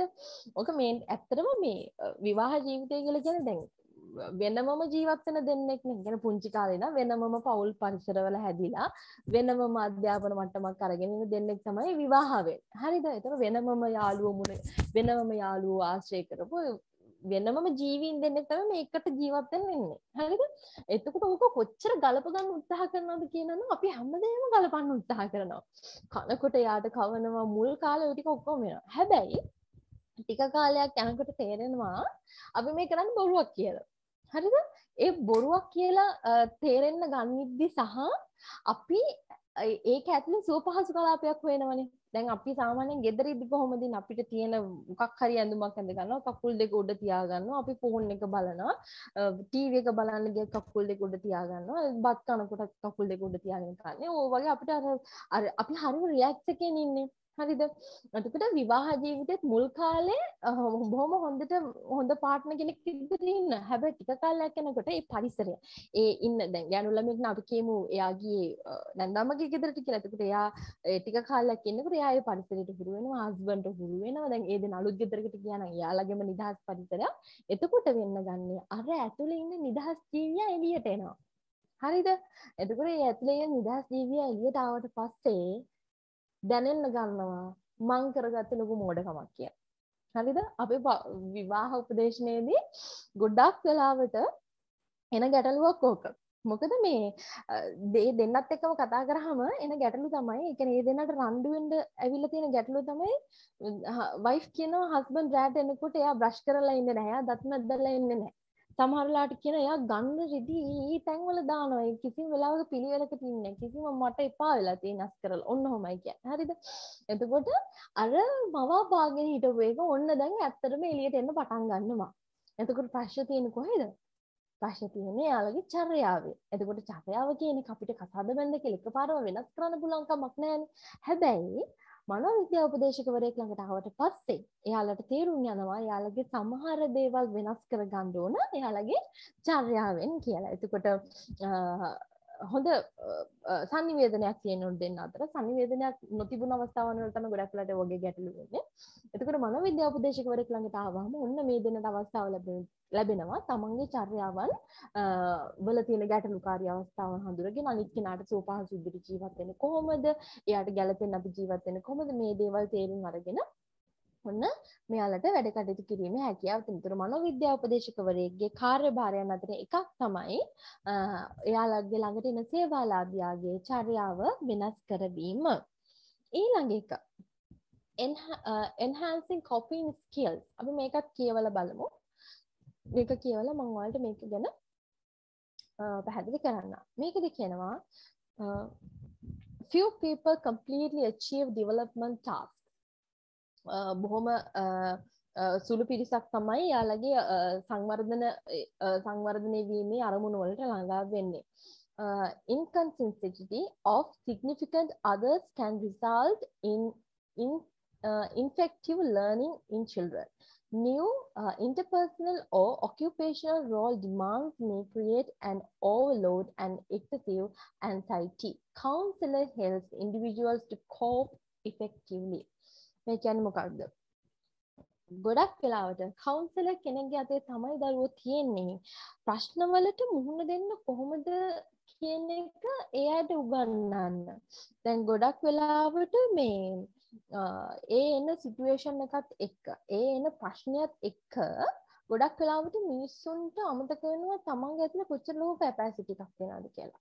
දැන් සාමාන්‍ය මේ දේ අපිටත් වෙනවා. දැන් අපි අනිත් අයට උපදේශනය කරාට අපි සමහර වෙලාවට බිඳුවටම වැටෙන වෙලාවල් තියෙනවා. සමහර වෙලාවට අපිට අමතක වෙනවා අපි ඇතුලේ තියෙන ස්ට්‍රෙන්ත් එක කොච්චරද අපිට කොච්චර වැඩ කරන්න පුළුවන්ද අපේ ફોකස් එක නැති වෙන වෙලාවල් තියෙනවා. ඒක හරිම සාමාන්‍ය දෙයක්. ඒකට අපි දැනගන්න ඕන කොහොම හරි එක්කෝ අපි වෙනත් කෙනෙක්ගේ උදව්වෙන් හරි මම නැත්තම් කවුන්සලර් කෙනෙක්ගේ උපදෙස් අරගෙන හරි කොහොම හරි ඒතනට එන්න. එතකොට හැම නිතරම මුහුණ මේ ප්‍රශ්නයක් ආවහම ඒකට මුහුණ දෙන්න පුළුවන් බව ඒ ක්ලයන්ට් එක කියන්න ඕනි. දැන් අපි සමහර වෙලාවන් වල අපි දන්නවා දැන් අපි ප්‍රේම සම්බන්ධතාවන් බිඳ වැටිලා එන කෙනෙක් කියලා හිතන්නකො. එතකොට ඒ එන්නේ ප්‍රේම අවුරුදු ගාණක් බලාගෙන ඉඳලා විවාහ වෙන්න බලාගෙන ඉඳලා ඊට පස්සේ සමහර වෙලාවට නැකත් බලලා ඔක්කොම කරලා විවාහය ඒක කැන්සල් වුණාට පස්සේ නැත්නම් ඒක කරන්න බැරි අවස්ථාවකට ආවම බිඳුවටම වැටිච්ච ක්ලයන්ට්ස්ලා එනවා. හරිද? දැන් අපේ යාළුවොත් එහෙම එනවනේ අපි කවුන්සලින් ගන්න. එතකොට ඒ වගේ අවස්ථාවන් වලදී ඒ කට්ටිය දන්නේ නැහැ ඒ ප්‍රශ්නේ හැරුණාම ජීවිතේ දිහා බලන්න ඕන තරම් පැති තියෙනවා. සමහර විට ඒ ප්‍රශ්නේ මග අරින්න එයාට වෙනත් දෙයක් ඉගෙන ගන්න අවධානය යොමු කරන්න පුළුවන්. සමහර විට මුදල් හම්බ කරන්න අවධානය යොමු කරන්න වෙන්න පුළුවන්. අන්න ඒ වගේ තත්යකට පත් වුණාම මිනිස්සු හිතනවා සීරෝ. මෙතනින් එහාට දෙයක් නැහැ. මෙතනින් එහාට අපිට කරන්න දෙයක් නැහැ. මෙතනින් එහාට අපිට කිසිම බලාපොරොත්තුවක් නැහැ. අන්න ඒ විදිහට බිඳුවට වැටලා තමයි ඉන්නේ. හැබැයි මනෝවිද්‍යා උපදේශකවරයෙක් ළඟට මේ වගේ මානසික තත්ත්වයක ඉන්න කෙනෙක් ආවොත් එහෙම ඔයාලට පුළුවන් එයාගේ ඇතුලේ කොයිතරම් ශක්තිවත් පුද්ගලයෙක් හිටියද කියලා එයාලට මතක් කරලා දෙන්න. ඒතර එයාලගේ කුසලතාවයන් නැවත මතක් කරගන්න, කුසලතාවයන් වර්ධනය කරගන්න, ඒ කුසලතාවයන් වෙන දේවල් වලට යොමු කරවන්න එයාලට මඟ පෙන්වන්න මනෝවිද්‍යා උපදේශකවරයෙක්ට හැකියාව තියෙනවා. හරි. අපි ඊළඟට යමු. ඊළඟට අපි කතා කරනවා promoting decision making. ඒ කියන්නේ මොකද්ද? promoting decision making. මෙතනදී මෙතනදී කතා කරන්නේ කවුන්සලර් කෙනෙක් කිසිම වෙලාවක මේ බල කරන්නේ නැහැ තමන්ගේ ළඟට ඉන්න ක්ලයන්ට් මේ ඔයා මේක කරන්න ඕනේ. ඔයා මේක කරන්න. දැන් අපි සාමාන්‍යයෙන් ඔය වෘත්තිය පටල ගන්න වෙලාවල් තියෙනවානේ. සමහර වෙලාවට අපිට වෘත්තියෙන් පැටලෙනවා කියලා කියන්නේ අපි වෙලාවකට කෝච් කෙනෙක් වෙන්න යනවා. හරිද? කෝච් කෙනෙක් කියන්නේ එක්කෙනෙක්. ගුරුවරයෙක් කියන්නේ එක්කෙනෙක්. ලෙක්චරර් කෙනෙක් කියන්නේ එක්කෙනෙක්. ඒකට කවුන්සලර් කෙනෙක් කියන්නේ වෙන එක්කෙනෙක්. සයිකියාට්‍රික් කියන්නේ වෙන කෙනෙක්. ડોක්ටර් කියන්නේ වෙන කෙනෙක්. හරිද? ඔය මනෝවිද්‍යා උපදේශ ඊට පස්සේ මොටිවේෂනල් ස්පීකර් කියන්නේ වෙනම කෙනෙක්. අන්න ඒක මම පටන් ගන්නදී කිව්වේ අපිට ඔය මේ මනෝවිද්‍යා උපදේශනය කරන්න යනකොට අපිට අපේ වෘත්තිය පැටලෙනවා. අපි වෙලාවකට ડોක්ටර්ගේ රෝල් එක කරන්න යනවා. වෙලාවට ටීචර්ගේ රෝල් එක කරන්න යනවා. වෙලාවට අපි කෝච්ගේ රෝල් එක කරන්න යනවා. එහෙම වෙන්න බෑ. එතකොට කවුන්සලර් කෙනෙක් කියලා කියන්නේ අපි ක්ලයන්ට් ප්‍රශ්නේ අහනවා. ඊට පස්සේ එයාට ගන්න පුළුවන් හොඳම සොලියුෂන්ස් ටික අපි පෙන්නනවා. පෙන්නුවාට ඔයා මේක කරන්න ඕනමයි කියලා අපිට කියන්න බෑ. ඔයා මේක කරන්න ඕනමයි කියලා කියන්න බෑ. දැන් උදාහරණයක් විදිහට මම කවුන්සලින් ප්‍රැක්ටිස් කරද්දී මේක සිද්ධ වුණේ 2019 මගේ ප්‍රොෆෙසර්ත් එක්ක මම කවුන්සලින් ප්‍රැක්ටිස් කරනකොට අපිට ආපු එක ප්‍රශ්නයක් තමයි මේ විවාහ වෙලා හිටපු දෙන්නෙක්. එතකොට ඒ දෙන්නා ඔස්ට්‍රේලියා හරි කොහෙන් රටක හිටියේ. ඊට පස්සේ ඒ දෙන්නගේ ප්‍රශ්නයක් වෙලා ඒ දෙන්නගෙන් වයිෆ් ලංකාවට එනවා. ඊට පස්සේ මේ දෙන්න තීරණය කරනවා ෆැමිලි කවුන්සලින් ගන්න. ඊට පස්සේ මේ දෙන්න ෆැමිලි කවුන්සලින් ගන්න ආවට පස්සේ ප්‍රොෆෙසර් දුන්න මේ දෙන්න අතර ලොකු සම්බන්ධතාවයක් තිබිලා නැහැ ලොකු කාලයක්. එතකොට මේ ප්‍රොෆෙසර් මේ දෙන්නට දුන්න එකම උදාහරණ එකම මේ පළවෙනි ස්ටෙප් එකේදී මේ දෙන්නට කිව්වේ කතා කරන්න. දෙන්නට තියෙන ප්‍රශ්න කතා කරා. ඇත්තට මේ එතනදී මේ වෙලා තිබුණේ ඒ රටට ඒ වයිෆ් ගියාට එයාට ඒකට හරියට ඇඩ්ජස්ට් වෙන්න බැරි වෙලා පොඩි ප්‍රශ්න තිබිලා තියෙනවා. නමුත් මේක කතා කරලා විසඳ ගන්න පුළුවන් මට්ටමේ තිබුණා සහ ඩිවෝර්ස් එකකට යන්නේ නැති වෙන්න තීරණේ ඩිවෝර්ස් එකකට යන්නේ නැති වෙන්න මේක ප්‍රශ්න විසඳ ගන්න පුළුවන් ලොකුම අවස්ථාවක් තිබුණා. එතකොට මෙතනදී මේ ප්‍රශ්න කතා කරද්දී එතනදී පළවෙනි ස්ටෙප් එක විදිහට දුන්නේ මේ දෙන්නට කතා කරන්න. මේ දෙන්න අවස්ථා දෙකකදී ඇවිල්ලා තමන්ගේ අදහස් කිව්වා. ඊළඟට දෙන්න එකට ඇවිල්ලා කතා කරා. ඊට පස්සේ ඊළඟ ස්ටෙප් එකේදී මේ දෙන්නටම කතා කරලා එයාලගේ ප්‍රශ්න විසඳ ගන්න තමයි අවස්ථාව දුන්නේ. නමුත් මෙතනදී කිසිම වෙලාවක ફોකස් කරේ නැහැ. මේ දෙන්නට එකට රැයක් ගත කරන්න හරි ඒ වගේ දෙයකට කිව්වේ නැහැ. මේ දෙන්නට දැන් පියවරෙන් පියවර යන්න ඕන නිසා ඒ විදිහට තමයි මේක මේ ට්‍රීට්මන්ට්ස් හැදුවේ. නමුත් මෙතනදී උනේ දැන් හස්බන්ඩ් ඇන්ඩ් වයිෆ් නේ ලොකු කාලෙකින් යාවේ මේ දෙන්න කතා කරන්න යනකොට මේ දෙන්න කතා කරන එකට අමතරව මේ දෙන්නට ෆිසිකලි බොන්ඩ් එකක් ඇති වෙනවා. ඒ කතා කරන ස්ටෙප් එකට ඉහවහා ගිහිලා ඒ දෙන්න ඒ ප්ලෑන් එකෙන් එළියට යනවා. එතකොට වෙන්නේ මොකක්ද? එහෙම ෆිසිකලි බොන්ඩ් එකක් ඇති වෙච්ච ගමන් මේ දෙන්න හිතනවා හරි ප්‍රශ්න ඉවරයි. දැන් ප්‍රශ්නයක් නැහැ. අපිට අපේ පෞල් ජීවිතය සාර්ථකයි. අපි දෙන්නට ඔන්න හරි කවුන්සලින් උත් ඕනේ නැහැ. අපිට ප්‍රශ්න ඉවරයි. එහෙම නැහැ. එතකොට නමුත් කවුන්සලර් කෙනෙක් විදිහට අපිට කිසිම වෙලාවක කියන්න බෑ ඔයා මේක කරන්න එපා. ඔයා මේ ලිමිට් එකේ ඉන්න ඕනේ. ඔයා මේ තීරණෙ ඉන්න ඕනේ කියන එක අපිට කවුන්සලර් කෙනෙක් විදිහට කියන්න බෑ. අපිට කියන්න පුළුවන් ඔයාට මේ දේවල් කරන්න පුළුවන්. ඔයාට කරනවද නැද්ද කියන එක ඔයාගේ සතු කාර්යයක් කියන එක. එතකොට නමුත් ඇත්තටම අපි හිතපු විදිහටම ඒ සිද්ධියෙන් පස්සේ ඒ දෙන්න කවුන්සලින් වලට ආවෙත් නැහැ. නමුත් ඒ දෙන්න පස්සේ කාලෙකදී දික්කසාද වුණා. එතකොට ඒ නිසා අපිට කිසිම වෙලාවක කෙනෙක්ගේ පුද්ගලික තීරණවලට ඇඟිලි ගහන්න බෑ. අපිට කවුන්සලර් කෙනෙක් විදිහට කියන්න පුළුවන් ඔයාලට මේ දේවල් කරන්න පුළුවන් කියන එක විතරයි. හරි. ඊළඟ එක තමයි improving relationships. ගොඩාක් වෙලාවට මෙන්න මෙතනදී අපි බොහොම කල්පනාකාරීව කටයුතු කරන්න ඕන තැන. ඒකට හේතු තමයි අපි රිලේෂන්ෂිප්ස් ගැන කතා කරනකොට chat box එකට ඇවිල්ලා තියෙන චුට්ටක් ඉන්න මම ඒ ටික බලනකම් මැඩම්ගේ ෆොටෝ මගේ ෆොටෝ එකක් තමයි වෝල් එකේ තියෙන්නේ. මට ඒකත් දරුවෙක් හදලා එකක්. මෝහනය කියන්නේ වෙනම සබ්ජෙක්ට් එකක්. ඔව් මෝහනය කියන්නේ වෙනම සබ්ජෙක්ට් එකක්. නමුත් ඒක අපි මේ කවුන්සිල් සයිකොලොජි වලදී ප්‍රැක්ටිස් කරන එක මේ ප්‍රැක්ටිස් එකක් ඒක. ඒක අපිට කරන්න පුළුවන්. නමුත් ලංකාවේ මම දන්න තරමින් ඒක කරනවා අර විශේෂ අවස්ථාවන් වලදී කියන්නේ විශේෂ රෝගීන් වලට වෛද්‍යමය ප්‍රතිකාර මත තමයි අපි ඒක කරන්නේ. ඒක ඉගෙන ගන්න නැතුව කරන්න පුළුවන් දෙයක් නෙවෙයි. එතකොට තව මොනවද අහලා තියෙන්නේ? මැඩම් මම කැලණි කැම්පස් එකේ සයිකොලොජි ස්පෙෂල් ඩිග්‍රී එකක් කරනවා. ගොඩක් හොඳයි. ෆයිනල් ඉයර් ස්ටුඩන්ට් කෙනෙක්. මම ආසයි ළමා මනෝවිද්‍යාව පැත්තේ ඉදිරියට යන. ඒකට ඕනේ ක්වොලිෆිකේෂන්ස් මොනවද? ඔයාලට පුළුවන් ළමා මනෝවිද්‍යාව විතරක්ම ප්‍රැක්ටිස් කරන්න ඉස්සරහට. ඔයා බලන ලංකාවේ ළමා මනෝවිද්‍යාව පිළිබඳව හොඳ සීනියර් කවුන්සලර් කෙනෙක් ඉන්නේ කවුද කියලා. ඔයාලට ගිහිල්ලා පුළුවන් එයාලගේ ළඟ ප්‍රැක්ටිස් කරන්න අවස්ථාවක් ඉල්ල ගන්න. එහෙම පුළුවන්. ප්‍රසන්ටේෂන් එක ෆුල් ස්ක්‍රීන් දාන්න ප්ලීස්. හරි බං දාන්න. ඔව් හරි. දොස්තරලාට දෙන්න ඕනේ.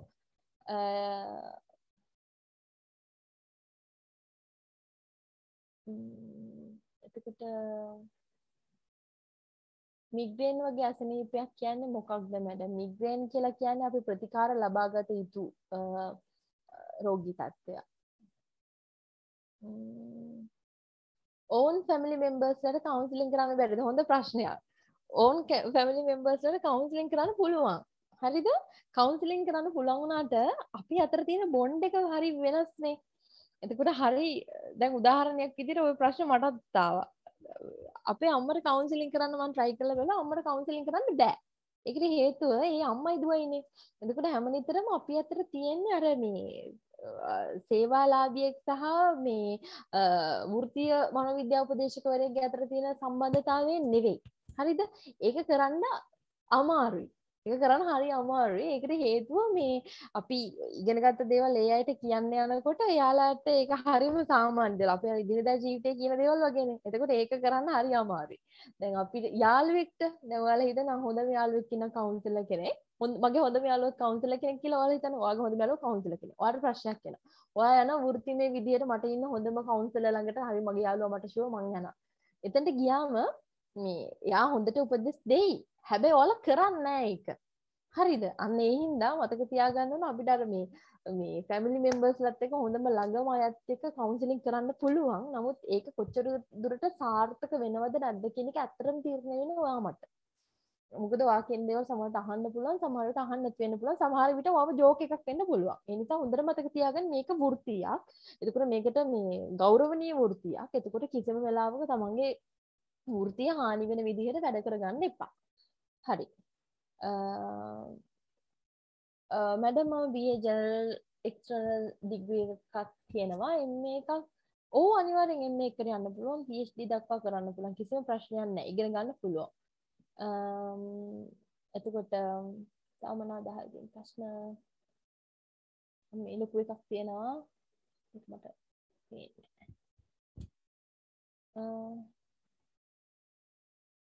ගොඩක් තියෙනවා. හරි මම තව ටිකකින් බලන්න කියනවා. හරි එතකොට improving relationships ගැන කතා කරනකොට හැමනිතරම අපි ඒ relationships ගැන කතා කරනකොට හැමනිතරම බලන්න ඕනි අපි කාත් එක්කද කතා කරන්නේ කාටද කතා කරන්නේ කියන කාරණාවල් ගැන අවධානයෙන් ඉන්න. දැන් උදාහරණයක් විදිහට ගත්තොත් එහෙම දරුවා මේ සමහර වෙලාවන් වලට දැන් මේක මම ඉස්සරහදී තුවලත් කතා කරා. ඒ සමහර අවස්ථාවන් වලදී ඔය විවාහ උපදේශනේ වගේ වට අපි කණ්ඩායම් දෙකම ගෙන්නනවනේ. ඒ කියන්නේ දැන් විවාහ පිරිමියා සහ කාන්තාව කියන බිරිඳ සහ ස්වාමියා කියලා දෙන්නම අපි ගෙන්නනවනේ. එතකොට අපි තනියෙන් ගෙන්නනකොට සමහර වෙලාවට ඒ කෙනා හිතනවා මේ ඒ කවුන්සලර් මේ පිරිමි කෙනාට ගේ පැත්තට බර වැඩියෙන් කතා කරනවා. ගෑනු කෙනා තනියෙන් ගෙන්නුවහම බිරිඳ තනියම ගෙන්නුවහම එයා හිතනවා මගේ බිරිඳට තමයි මෙයා ගොඩාක් පක්ෂපාතී විදිහට කතා කරන්නේ. එතකොට අර මේ වගේ අවස්ථාවන් වල තියෙනවට වඩා වර්ස් වෙන්න පුළුවන් මේ මනෝවිද්‍යා උපදේශකවරයා හරහා. ඒතකොට සමහර අවස්ථාවල් තියෙනවා අපි මනෝවිද්‍යා උපදේශනය කරනකොට දැන් ප්‍රශ්නේ එන්නේ දරුවට. දැන් උදාහරණයක් විදිහට දරුවෙක් ඉගෙන ගන්නේ නැති දෙයකට ආව කියමු අපි ළඟට උපදේශනය ගන්න. එතකොට මේ ඉගෙන ගන්නේ නැති දෙයකට උපදේශනය ගන්න ආවට පස්සේ අපිට තේරෙනවා මේ ප්‍රශ්නේ තියෙන්නේ දරුවගේ නෙවෙයි අම්මගේ තාත්තගේ කියලා. හරිද? එතකොට ඒ වගේ අවස්ථාවන් වල අපි විසඳුම් ලබා දෙන්නේ ඕනි දරුවගෙන් තමයි කෙලින්ම අම්මටයි තාත්තටයි කතා කරන්න පුළුවන් මට්ටමට යන්න ඕනේ. ඒ නිසා හැම විතරම අපි මේ improving relationship අපි කිසිම වෙලාවක කවුන්සලර් කෙනෙක් විදිහට අපි උත්සාහ කරන්නේ නැහැ රිලේෂන්ෂිප් විඳලා දාන්න. හැබැයි යම් කිසි අවස්ථාවක කෙනෙක් කියනවා නම් මට මේ සම්බන්ධතාවය අවශ්‍ය නැහැ. මට මෙතනින් අයින් වෙලා මට ස්වාධීනව ගොඩනගන්න ඕනේ කියනවා නම් අපි ඒකට උදව් කරනවා. යම් කිසි කෙනෙක් කියනවා නම් මට මේ සම්බන්ධතාවය අවශ්‍යයි මේක ඉදිරියට අරගෙන යන්න ඕනේ කියලා අපි අනිවාර්යයෙන්ම ඒ විදිහට තමයි යාට උපදෙස් ලබා දීම සිද්ධ කරන්න ඕනේ. හරි. ඒ වගේම facilitating the client potential එතකොට මෙතනදී කතා කරන්න ඕනේ හැමනිතරම ඔබ වැඩිපුර අවධානය යොමු කරන්න ඕනි ඔයාගේ සේවාලාභියා ඔයාගෙන් බලාපොරොත්තු වෙන මොකක්ද කියන එක. සමහර සේවාලාභියෝ දරුවෝ ආවම කෙලින්ම කියන්නේ මට අවශ්‍ය වෙන්නේ මේකයි කියලා. සමහර ගොඩාක් වෙලාවට අපිට පළවෙනි සෙෂන් එකේදී අපේ සේවාලාභියාව කියවන්න බෑ. අපි සාමාන්‍යයෙන් කියන මට මිනිස්සෙක් හැරෙනකොට කියවන්න පුළුවන් කියලා. අපිට මිනිස්සෙක් හැරෙනකොට කියවන්න පුළුවන් අපි එදිනෙදා ජීවිතය ගත කරද්දී. අපිට තේරෙනවා එයාගේ වෘත්තියත් එක්ක බලද්දී, එයාගේ හැසිරීමත් එක්ක බලද්දී එහෙම තේරෙනවා. නමුත් ගොඩක් වෙලාවට මනෝවිද්‍යා උපදේශනය ගන්න එන සේවාලාභීන්ව අපිට කියවන්න හරි අමාරුයි. ඒකට හේතුව එයාලා කිසිම වෙලාවකට 100% අපි ඉස්සරහ විවෘත වෙන්නේ නැහැ පළවෙනි අවස්ථාවේදී. තේරුණාද? සමහර විට ඔළුව රිදෙනවා මට ප්‍රශ්න වැඩි කියාගෙන එනවා. නමුත් එයාගේ ප්‍රශ්නේ තියෙන්නේ ඇත්තට මෙතන නෙවෙයි. සමහර විට ප්‍රශ්නේ එයාගෙත් නෙවෙයි. හරිද? එතකොට ඒ නිසා හොඳට මතක තියාගන්න ඕනේ හැම නිතරම සේවාලාභියාට ફોකස් කරමින් එයාට අපෙන් අවශ්‍ය මොනවද කියන එක තේරුම් අරගෙන තමයි අපි වැඩ කරන්න ඕනි. හරි. ඊළඟ එක ඊළඟට මම කැමතියි ඔයාලත් එක්ක කතා කරන්න ඊළඟට මම කැමතියි ඔයාලත් එක්ක කතා කරන්න guidance and counseling. ඔයාලා ගොඩක් වෙලාවට මාර්ගෝපදේශනය සහ උපදේශනය කියන එකත් පටල ගන්න අවස්ථාවල් තියෙනවා. දැන් අපි මේක දරුවෝ දෙකක්. හරිද? ගයිඩ් කරනවා කියන එකයි කවුන්සලින් කරනවා කියන එකයි දෙකක්.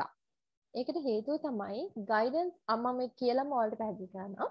Guidance and counseling is defined as a planned and organized work aimed at assisting the trainee to understand himself, herself, and his or her abilities and develop his or her potentialities in order to solve problems and achieve psychological, social, educational, and professional compatibility, and also to achieve objectives within the framework of teaching. එතකොට මතක තියාගන්න ඕන guide කරනවා කියන එකයි counselling කරනවා කියන එකයි මේ දෙකම well planned වෙන්න ඕනි. අපි හොඳ විදිහට ඒක මේ plan කරලා තියෙන්න ඕනි. අපි ඒක හරි ක්‍රමවේදයකට අරගෙන යන්න ඕන. ඒ වගේම විධිමත් සංවිධානාත්මකව අපි ඒක කරගෙන යන්න ඕනි. දැන් උදාහරණයක් විදිහට ගත්තොත් එහෙනම් අපි ළඟට එන ක්ලයන්ට් ඒ ආව ගමන් අපිට තීරණය කරන්න බෑ අපි මෙයාට අරගෙන යන්න ඕනි ප්‍රතිකාරය මොකක්ද අපි මෙයාට දෙන්න ඕන උපදෙස් මොනවද කියන එක පළවෙනි දවසේදී අපිට තීරණය කරන්න බෑ. පළවෙනි දවසේදී කෙලින්ම තීරණය කරන්න පුළුවන් අවස්ථාවල් තියෙනවා. නමුත් අපි බලන්න ඕනි මේ දෙක අතර වෙනසක් තියෙනවා. දැන් ගයිඩ් කරනකොට අපි හැම නිතරම මේක කරන්න කියලා අපි යාගේ පිටිපස්සෙන් ඉන්නවා. හරිද? දැන් උදාහරණයක් විදිහට ගත්තොත් එහෙනම් අපි ඉස්කෝලේදී අපිට අපේ ඉන්න ගුරුවරු අපේ විදුහල්පතිතුමා හැම නිතරම අපිව ගයිඩ් කරනවා. මේක කරන්න මේක කරොත් මේක හම්බ වෙනවා කියන එක කියනවා. හැබැයි කිසිම වෙලාවක අපි විශ්වවිද්‍යාලයට ආවට පස්සේ විශ්වවිද්‍යාලයේදී අපේ ගුරුවරු අපිව ගයිඩ් කරන්න යන්නේ නැහැ. ඔයාලට ඕන නම් ඔයාලා ඒක කරගන්න. ඒක self study එකක් කියලා. එයාලට අවශ්‍ය දේ එයාලා කියන. ඒකට අපි තමයි අපේ වැඩේ කරගන්න ඕන. අන්න ඒ වගේ ගයිඩ් කරනවා කියන එකයි කවුන්සලින් කරනවා කියන එකයි දෙකක්. ඒ නිසා ඔයාලට ගයිඩර් කෙනෙක් වෙන්න බෑ. කවුන්සලර් කෙනෙක් විදිහට ඔයාලට කියන්න පුළුවන් මේ දේවල් කරන්න පුළුවන් කියලා විතරයි. මෙරිස්ටගේ කැම්බෙක් ඔන් වෙලා තියෙනවා. මම හිතන්නේ ඒක වැරදීමකින් ඔන් වෙලාද දන්නේ. හරි. අපි කරගෙන යමු. ගයිඩ් කරනවා කියලා කියන එක එක්තරා ආකාරයකින් උදව් උපකාර කිරීමක්. එතකොට ඒකට සාපේක්ෂව උපදේශනය කරනවා කියන එක වෙනත් දෙයක්. මේ ටික කියව ගන්න. මම මේ කොහොමද ඔයාලත් එක්ක ෂෙයා කරනවා. The counselors listen the problems of clients with empathy and discuss it in a confidential environment. මේ කොටස වැදගත්. ඒ නිසා මම මේ කියවනවා. Environment counseling is not just giving advice or making a judgment, but helping the client to see clearly the root of problem and identify the potential solutions to the issues. The counselor also changes the view of client to help him or her take right decision or choose a course of action will also help the client remain intuitive and positive in the future. ඒ නිසා හැම නිතරම මෙතනදී කියන්නේ counsellor කෙනෙක්ට පුළුවන් එයාගේ ළඟට එන සේවාලාභයට හොඳට ඇහුම්කන් දෙන්න. ඒ වගේම තමයි අපි මේ මනෝවිද්‍යා උපදේශනයත් එක්ක යද්දී තියෙන මේ හොඳ වචනයක් තමයි මේ එම්පති කියන එක. එම්පති කියලා කියන්නේ මේ සහකම්පනය කියන එක. හරිද? සහකම්පනය අපිට අනිවාර්යයෙන්ම තියෙන්න ඕනි. ඒක අපි පුරුදු කරන්න ඕන. සහකම්පනය කියලා කියන්නේ මෙන්න මේ වගේ දෙයක්. අපිට ඒක මම එහෙම කියන්නකෝ සාමාන්‍යයෙන් අපි ළඟට ක්ලයන්ට් කෙනෙක් ආවහම ඒ ක්ලයන්ට් අපි ළඟට එන්නේ මේ හැමදේම එයාගේ හිතේ තියෙන ප්‍රශ්න අපිත් එක්ක කියන්න පුළුවන් කියලා හිතාගෙනනේ. එතකොට එයාගේ හිතේ ඇති වෙන්න ඕනි මං ඇවිල්ලා ඉන්නේ හරිම කෙනා ළඟට කියන එක. හරිද? දැන් ඒ ක්ලයන්ට් ආවට පස්සේ අපිත් හරි ස්ට්‍රික්ට් විතර ඔව් කියන්න ඔයාගේ ප්‍රශ්න මොකද්ද? හරි මට තේරෙනවා. එහෙම නෙවෙයි. අපි හැම නිතරම බොහොම සුහදශීලී විදිහට දැන් අපි දරුවෙක් එක්ක කවුන්සලින් කරනකොට දරුවෙක් කතා කරනකොට ඒක කතා කරන ස්වරූපයක් තියෙනවා විලාසයක් තියෙනවා අපේ සහකම්පනයේ අපේ ස්වරූපය පවා එතනදී වෙනස් වෙනවා අපි දරුවෙක් තාම ඔයාගේ නම කියන්න මට මේක ලියා ගන්න අපි එහෙම කියන්නේ අපි දරුවෙක් ආවම අපි ටිකක් වටේ පරිසරයේ දේවල් කතා කරනවා කොහොමද ඔයා ඉස්කෝලේ ගියාද කොහොමද ඉතින් ඔයාට මොකද මේ දවස්වල වෙන්නේ අම්මිත් එක්ක තරහද ඔයා යාළුවද ඔන්න ඔය විදිහට අපිට අපේ මේ කැරක්ටර් එක වෙනස් කරගන්න වෙනවා තේරුණාද? එතකොට අපි සහකම්පනය කියලා කියන අනිත් එක්කෙනා හිතන පතන විදිහට අපිට සමාන වෙනවා කියන එක අපිට ඇඩ් කරන්න. ඇඩ් කරනවා කියලා ඇත්තටම අපි ඒක කරන්න ඕනේ. හැබැයි මතක තියාගන්න අපිට ඒක ලිමිට් එකක් තියෙනවා. හරිද? මේ ලිමිට් එක පැනපු දවසට අපි හොඳ කවුන්සලර් කෙනෙක් වෙන්නේ නැහැ. මොකද අපිට කවුන්සලර් කෙනෙක් විදිහට අපිට නීති රීති මාලාවක් තියෙනවා. අපි පිළිපැදිය යුතු. එතකොට එතනදී අපිට සිද්ධ වෙනවා යම්කිසි තැනක අපේ සේවාලාභියාව ස්ථානගත කළා. එතනින් එහාට යන්න. ඒ වගේම තමයි අපි කවුන්සලර් කෙනෙක් විදිහට කිසිම වෙලාවක අපි ඒ කවුන්සලින් කරන දේවල් ගෙදර අරන් යන්නේ නැහැ. දැන් මම මෙතනදී ඔයාලට සමහර අවස්ථාවන්වලදී ඒ අර උදාහරණ අරගන්න ඕන නිසා කියනවා. ඒ අරගෙන කිසිම අවස්ථාවක අපි කවුන්සලින් කරපු දේවල් අපි අනිත් අයත් එක්ක ෂෙයා කරගන්න නැහැ. කිව්වත් කියන්නේ නම් ඔක්කොම හංගලා ඒවා කිසි දෙයක් ඉදිරිපත් කරන්නේ නැහැ. ඔයාලට කියන්නේ මෙන්න මේ විදිහට සිද්ධියක් වුණා කියන එක විතරයි. එතකොට දැන් අපි හිතමු ආමි ඔෆිස් කෙනෙක් ආව කියලා ඔයාලගේ ළඟ කවුන්සලින් කරන්න. එතකොට ආමි ඔෆිස් කෙනෙක්ගේ කැරක්ටර් එක වෙනස්. එතකොට එයා බලන්නේ අපි හොඳට ඉගෙනගෙන තියෙනවද? අපි මේකට අපි ලයිසන් එක අරගෙන තියෙනවද? අපිට පුළුවන්ද මේක කරන්න? මොනවද අපි මීට කලින් කරලා තියෙන කවුන්සලින්? එතකොට ඒව තමයි බලන්නේ. එතකොට අපි ඒ ක්ලයන්ට් අදාළ විදිහට කියන්න පුළුවන්. එතකොට අපි අපේ ඉන්ට්‍රොඩක්ෂන් එක දෙනකොට මම මෙයා එතකොට මම ඉගෙනගෙන තියෙන මෙතන. එතකොට මම මේ වගේ දේවල් වලට තමයි ස්පෙસિෆික්. මම මේ වගේ දේවල් තමයි ප්‍රශ්න විසඳලා තියෙන්නේ. ඔයාලට මගෙන් ඔබ මොනවද බලාපොරොත්තු වෙන්නේ කියන ප්‍රශ්න අහන්න පුළුවන්. හරිද? ඒක සම්පූර්ණයෙන් වෙනස් වෙන වැඩිහිටි කෙනෙක් ආවා. වැඩිහිටි කෙනෙක් ආවම අපිට කියන්න පුළුවන්ද අම්මා ඔයාගේ නම කියන්න මම ලියා ගන්න මේ ඔයාලට මොකද තියෙන ප්‍රශ්න ඔයා පුතත් එක්ක තරහ වෙලා දැවිලෙන්නේ එහෙම අහන්න බෑ. එතකොට අහන්න ඕන හරිම කරුණාවන්ත විදියට. අම්මා කොහොමද ඉතින් ඔයාට මගේ මොකක්ද වෙන්න ඕනි ඔයාට මාත් එක්ක කතා කරන්න ඕනිද අන්න ඒ විදිහට වෙනස් වෙනවා. ඒකට සහකම්පනයේ කියන එක දරුවෝ අපි එක මේ ට්‍රේන් කරන්න ඕනි. ට්‍රේනින් වෙන්න ඕනි. ඒ ට්‍රේනින් වීමත් එක්ක තමයි අපිට ඒ එන ක්ලයන්ට්ව හරියට ක්ලයන්ට් තේරෙන්නේ අපි ආවේ හරිම කෙනා ළඟට කියලා. එතකොට ඒ නිසා ඕක දැන් පවුල් උපදේශනයට යනකොටත් ඕක මාර විදිහට ප්‍රැක්ටිස් කරන්න ඕන.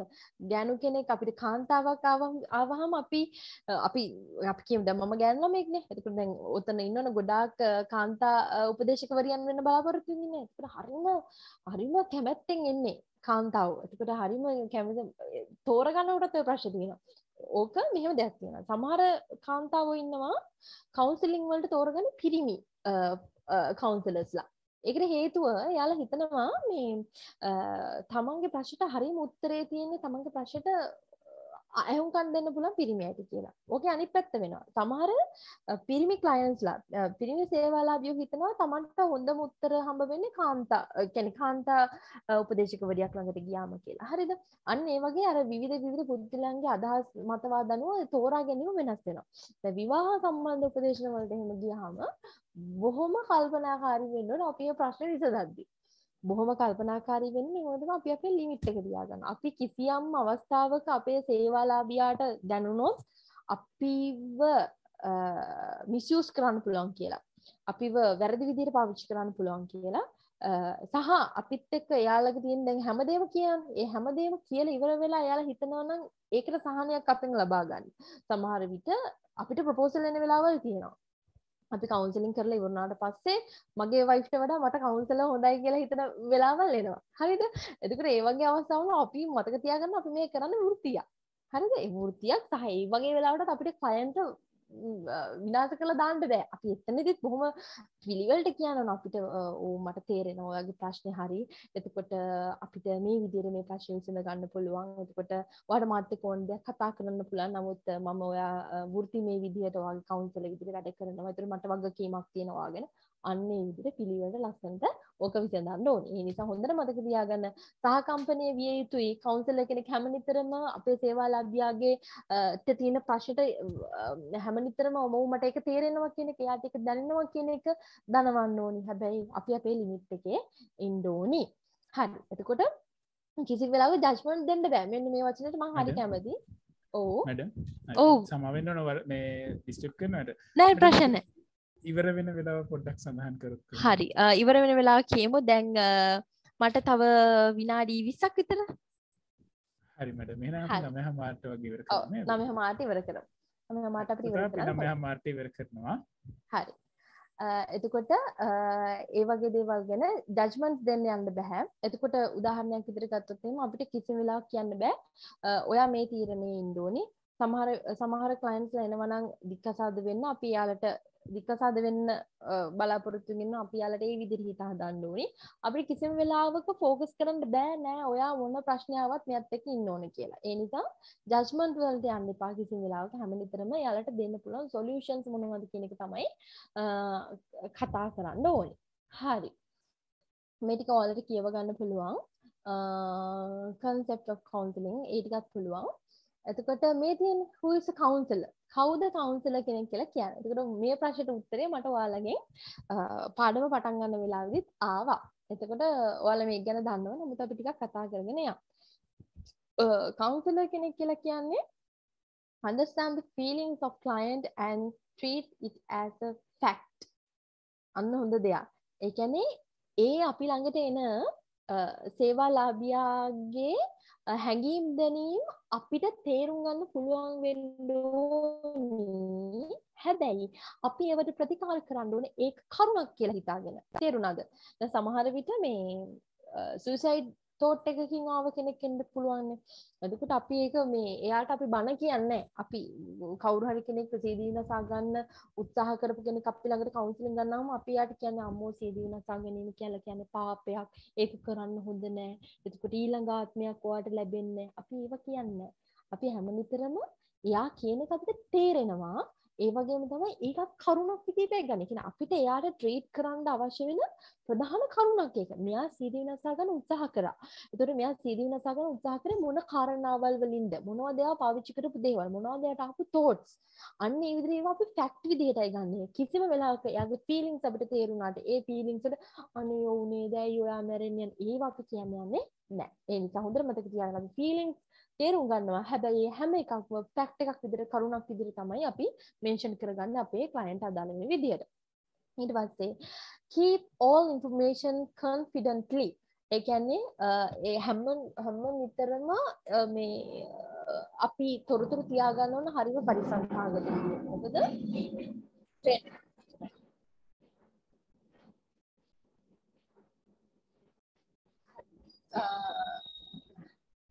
අපි හැම නිතරම මේ ලබා ගන්න තොරතුරු පරිස්සම් සහගතව තියාගන්න ඕනේ. ඒකට හේතුව තමයි මනෝවිද්‍යා උපදේශකවරයෙක් කියලා කියන්නේ හරිම විශ්වාසවන්ත සහගත පුද්ගලයෙක් වෙන්න ඕනේ. යම්කිසි අවස්ථාවක ඔයාලා හිතන්න ඔයාලගෙන් මනෝවිද්‍යා උපදේශනේ ගත්ත කෙනෙක් සේවාලාභියෙක් සීඩී විනාසා ගත්තා කියලා. අනිවාර්යයෙන්ම ඔයාගේ ළඟට පොලිසිය උසාවිය ඇවිල්ලා අහනවා ඔයා මොනවද මෙයා ඔයාට කිව්වේ.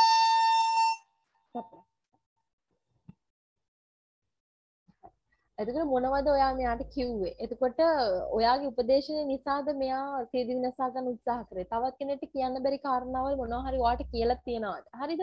අන්න ඒ විදිහට අනිවාර්යෙන් ඒ වගේ සිද්ධියක් වුණාට පස්සේ ඇවිල්ලා කවුන්සලර්ගෙන් අහනවාමයි. හරිද? ડોක්ටර් කෙනෙක්ගෙන් අහනවා, කවුන්සලර්ගෙන් අහනවා. ඒ නිසා හැම නිතරම පරිස්සම් සහගත විදිහට ඔයා ඒ දේවල් ලියලා තියාගන්න ඕනේ. ඒ වගේම තමයි කිසිම අවස්ථාවක දැන් ඔයා සීනියර් කවුන්සලර් කෙනෙක් කියලා හිතනකො. ඔයා සීනියර් කවුන්සලර් කෙනෙක් වුණාට ඔයාට ඔයාගේ ළඟ ට්‍රේනින් කරන කෙනාටවත් ඒ පර්සනල් ෆයිල්ස් බලන්න දෙන්නේ නැහැ. හරිද? පර්සනල් ෆයිල්ස් බලන්න දෙන්නේ. ඒක ලියන හැටි කියලා දුන්නට කිසිම වෙලාවක ඒ රෝගියාගේ හරි ඒ සේවාලාභියාගේ අනන්‍යතාවය කෙලෙසෙන විදිහට පරිහානියට පත්වෙන විදිහට දේවල් කරන්නේ නැහැ. අන්න ඒ නිසා හොඳට මතක තියාගන්න ඒ රහස්‍යභාවය කියන එක ඉතාම වැදගත්. Facilitated discussions on the issues in questions. හැම නිතරම ප්‍රශ්න සාකච්ඡා කිරීම සිද්ධ කරන්න ඕනේ. ඊට පස්සේ build self esteem of the client. හැම නිතරම එයාගේ ස්වයං විදිහට යාගේ වර්ධනය වීම එතකොට යාගේ නැගිටීම පිළිබඳව අපි කතා කරන්න ඕනේ. එතකොට මේ වගේ ගොඩාක් දේවල් දැබ්බී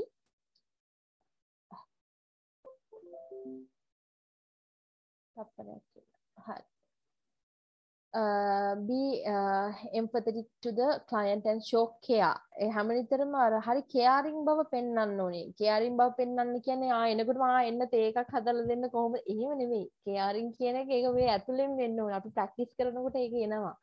මේ හරීම මේ ඒ කියන්නේ කවුන්සලර් කෙනෙක් ළඟට ආවට පස්සේ ආයම දවසක යාගේ ළඟට මේ ආයම දවසක යාගේ ළඟට එන්නේ නැති විදිහට අපි වැඩ කරන්නේ නැහැ. ඊළඟ සෙෂන් එකටත් ආසාවෙන් එන විදිහටයි යාව ගෙන්න ගන්න ඕනේ. ඒ නිසා හරීම මේ සුහදශීලී විදිහට අනිත් එක තමයි අපි කවුන්සලර් කෙනෙක් වෙන හරි ප්‍රසන්න පෙනුමක් අපිට තියෙන්න ඕන. මං කියන්නේ මේ හැමේ වර්ණය ගැනවත් අපි මේකප් දාලා ඉන්න එකවත් කොන්ඩෙන්ස් ස්ට්‍රේට් කරලා තියෙන එකවත් පිරිමි ළමෙක් නම් හොඳට ඇඳලා ඉන්න එකවත් එහෙම නෙමෙයි. අපිට හොඳ මනා පෙනුමක් තියෙන්න ඕනේ. ඒ කියන්නේ අපි මේ ඉන්න විදිය හරිම හොඳයි. අපි හැමෝම ලස්සනයි මේ ඉන්න විදිය හරිම හොඳයි. නමුත් අපි කවුන්සලර් කෙනෙක් විදිහට අපේ ක්ලයන්ට් ඉස්සරහට යනකොට බොහොම වැදගත් විදිහට පිළිවෙලකට. එතකොට ඔයාට තියෙන හොඳ මැඳුම නම් ඒක හොඳට ඇඳගෙන ඒ වගේම තමයි ඔයාගේ වැඩ කරන පරිසරය වැඩ පරිසරය හරිම පිළිවෙලකට වෙන්න ඕන. හරිම නිදහස් පරිසරයක් වෙන්න ඕන. කියන්නේ අපිළිවෙල පරිසරයක අපිට කවුන්සලින් කරන්න බෑ. මේ පරිසරයකට සුදුසු වෙන්න ඕන. ඒ වගේම තමයි ඒ ක්ලයන්ට් ආවහම මේ හරිම ප්‍රසන්න විදිහට ඔයා එයාව පිළි අරගෙන එයාත් එක්ක කතා බහ කරලා එයාගේ ප්‍රශ්නය විසඳන්න පුළුවන් මට්ටමේ කෙනෙක් වෙන්න ඕනේ. ඒ වගේම තමයි කිසිම වෙලාවක තමන්ගේ ඔළුවේ ප්‍රශ්න තියාගෙන තමන් කවුන්සලින් කරන්න යන්නේ නැහැ. එහෙම කවුන්සලින් කරන්න ගියොත් එහෙම තමන්ගේ ප්‍රශ්නෙට විසඳුමක් විදිහට අර කට්ටියට වැරදි උත්තර දෙන්න පුළුවන්. එහෙම නැත්නම් තමන්ගේ ප්‍රශ්නයක තමන්ගේ ක්ලයන්ට්ගෙන් පිට කරන්න පුළුවන්. ඒ නිසා හැම නිතරම මතක තියාගන්න ඕන වෘත්තීය උපදේශකවරයෙක් විදිහට වාගේ වෘත්තිය කරන තැනට ඔයා යද්දී තමන්ගේ ඔළුවේ තියෙන තමන්ගේ ප්‍රශ්න හැම එකම අමතක කරලා යන්න ඕනේ.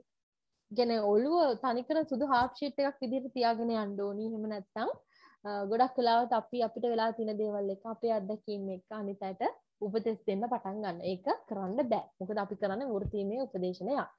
එතකොට does not get distracted during interaction with the client, build confidence. හැම නිතරම එයාගේ confident එක ගොඩනගා ගන්න ඕනි. කියන්නේ මානසික වැටලෙන්න කෙනෙක් නම් නෑ. ඔයාට පුළුවන් කියන එක හැම නිතරම එයාට පෙන්වන්න ඕනේ. ඊට පස්සේ මේ හොඳ ලස්සන එකක් තියෙනවා.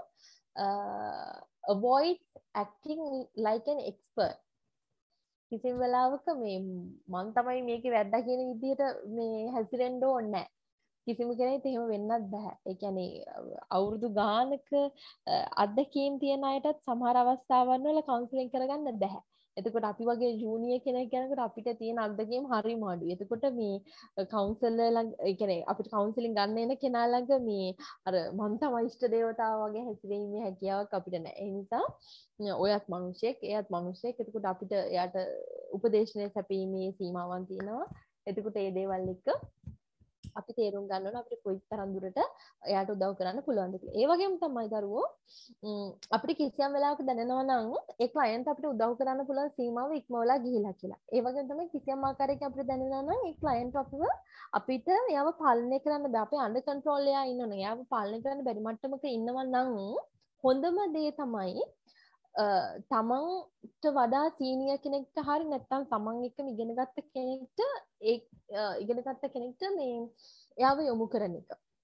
හරිද? සමහර අවස්ථාවල අපි ගොඩක් වෙලාවට අර මට මේක කරන්න පුළුවන් කියන කොන්ෆිඩන්ට් එකකින් ගත්තට සමහර වෙලාවට කරගන්න බෑ. අපිට උනත් එහෙම වෙලාවල් එනවා. හරිද? ඒක අපි කරන්නේ හිමින්සරේ ක්ලයන්ට්ගේ අනුදැනුම මත එයාව වෙන කෙනෙක්ට shift කරනවා. ඒ වගේම අනිත් එක තමයි සමහර ප්‍රශ්න තියෙනවා අපි කවුන්සලර්ස් වෙන අපිට බෙහෙත් දෙන්න බෑනේ. සමහර ප්‍රශ්න තියෙනවා දරුවෝ මේ කවුන්සලින් වලින් විතරක් සෝව කරන්න බැරි ඒවා. එතකොට අපි ඒවට අනිවාර්යෙන් ડોක්ටර් කෙනෙක් ළඟට යොමු කරවන්න ඕනේ. එතකොට ડોක්ටර් කෙනෙක් ළඟට යොමු කරවලා මේ ප්‍රතිකාර ලබා දීම අනිවාර්යෙන් සිද්ධ කරන්න ඕනේ. ඒක කවුන්සලර් කෙනෙක්ගේ වගකීමක්. එතකොට ඒ දේවල් මතක තියාගන්න. ඒ වගේ තමයි has a big ear and small mouth is able to listen more than speak. ඒ කියන්නේ මොකද්ද? කවුන්සලර් කෙනෙක් වුණාම එයාට ලොකු කනක් තියෙන්න ඕනේ. හොඳට අහන්න පුළුවන් වෙන්න ඕනේ. ඒක ස්මෝල් මවුත් එකක් තියෙන්න ඕනේ. හිමීට පොඩි දෙයයි අපිට කතා කරන්න ඕනේ. වැඩි වශයෙන් වැඩගත් වෙන අපි අහන එක. ඒ ගොඩාක් වෙලාවට අපි ළඟට කවුන්සලින් ගන්න එන මිනිස්සු කියන පළවෙනි වාක්‍යය තමයි මං කියන දේ අහන් හිටියනම් ඇති. මට කතා කරන්න ඕනි මං කියන දේ අහන් හිටියනම් ඇති. ඊට වඩා කිසියක් මට ඕනේ නැහැ. ඒක තමයි කියන්නේ. ඒ නිසා හැම විතරම එයා කියන්න කලින් එයා වගේම එක්කෙනෙක් මගේ ළඟට මීට කලින් සතියෙත් ආවා. හරි මං එයාටත් මෙහෙම කරා ඒව කියන්න යන්නේ නැහැ. අපි හැම නිතරම එයාට කියන්න අවස්ථාව දෙන්න ඕනේ. එයාව අහන්න ඕනේ. එයාව අහලා තමයි අපි තීරණය කරන්න ඕනේ අපිට යන්න පුළුවන් ප්‍රතිකාර මොනවද කියලා. හරි. අපි කතා කරනට වඩා එයා කියන එක අහන් ඉන්න එක තමයි දරුවෝ වැදගත් වෙන්නේ. මේ ටික ඔයාලට කියව ගන්න පුළුවන් how does counseling work, කොහොමද counseling කරන්නේ, ඊට පස්සේ how often should clients have appointments ගන්නකොට අපි සාමාන්‍යයෙන් weekly basis තමයි කරන්නේ. අපි සතියකට කරනවා. ඊට පස්සේ අපි සති ඉස්සරහට continue කරගෙන යන කාලේ අපිට ප්ලෑන් කරන්න පුළුවන්. ප්ලෑනින් හදන හැටි මම හිතනවා මේ කෝස් එකේදී ඔයාලට කියලා දෙයි කියලා. ටයිමින් තියලා. එතකොට ඒ වගේ දේවල් ගැන මේව කරන්න. when will the client start to feel better?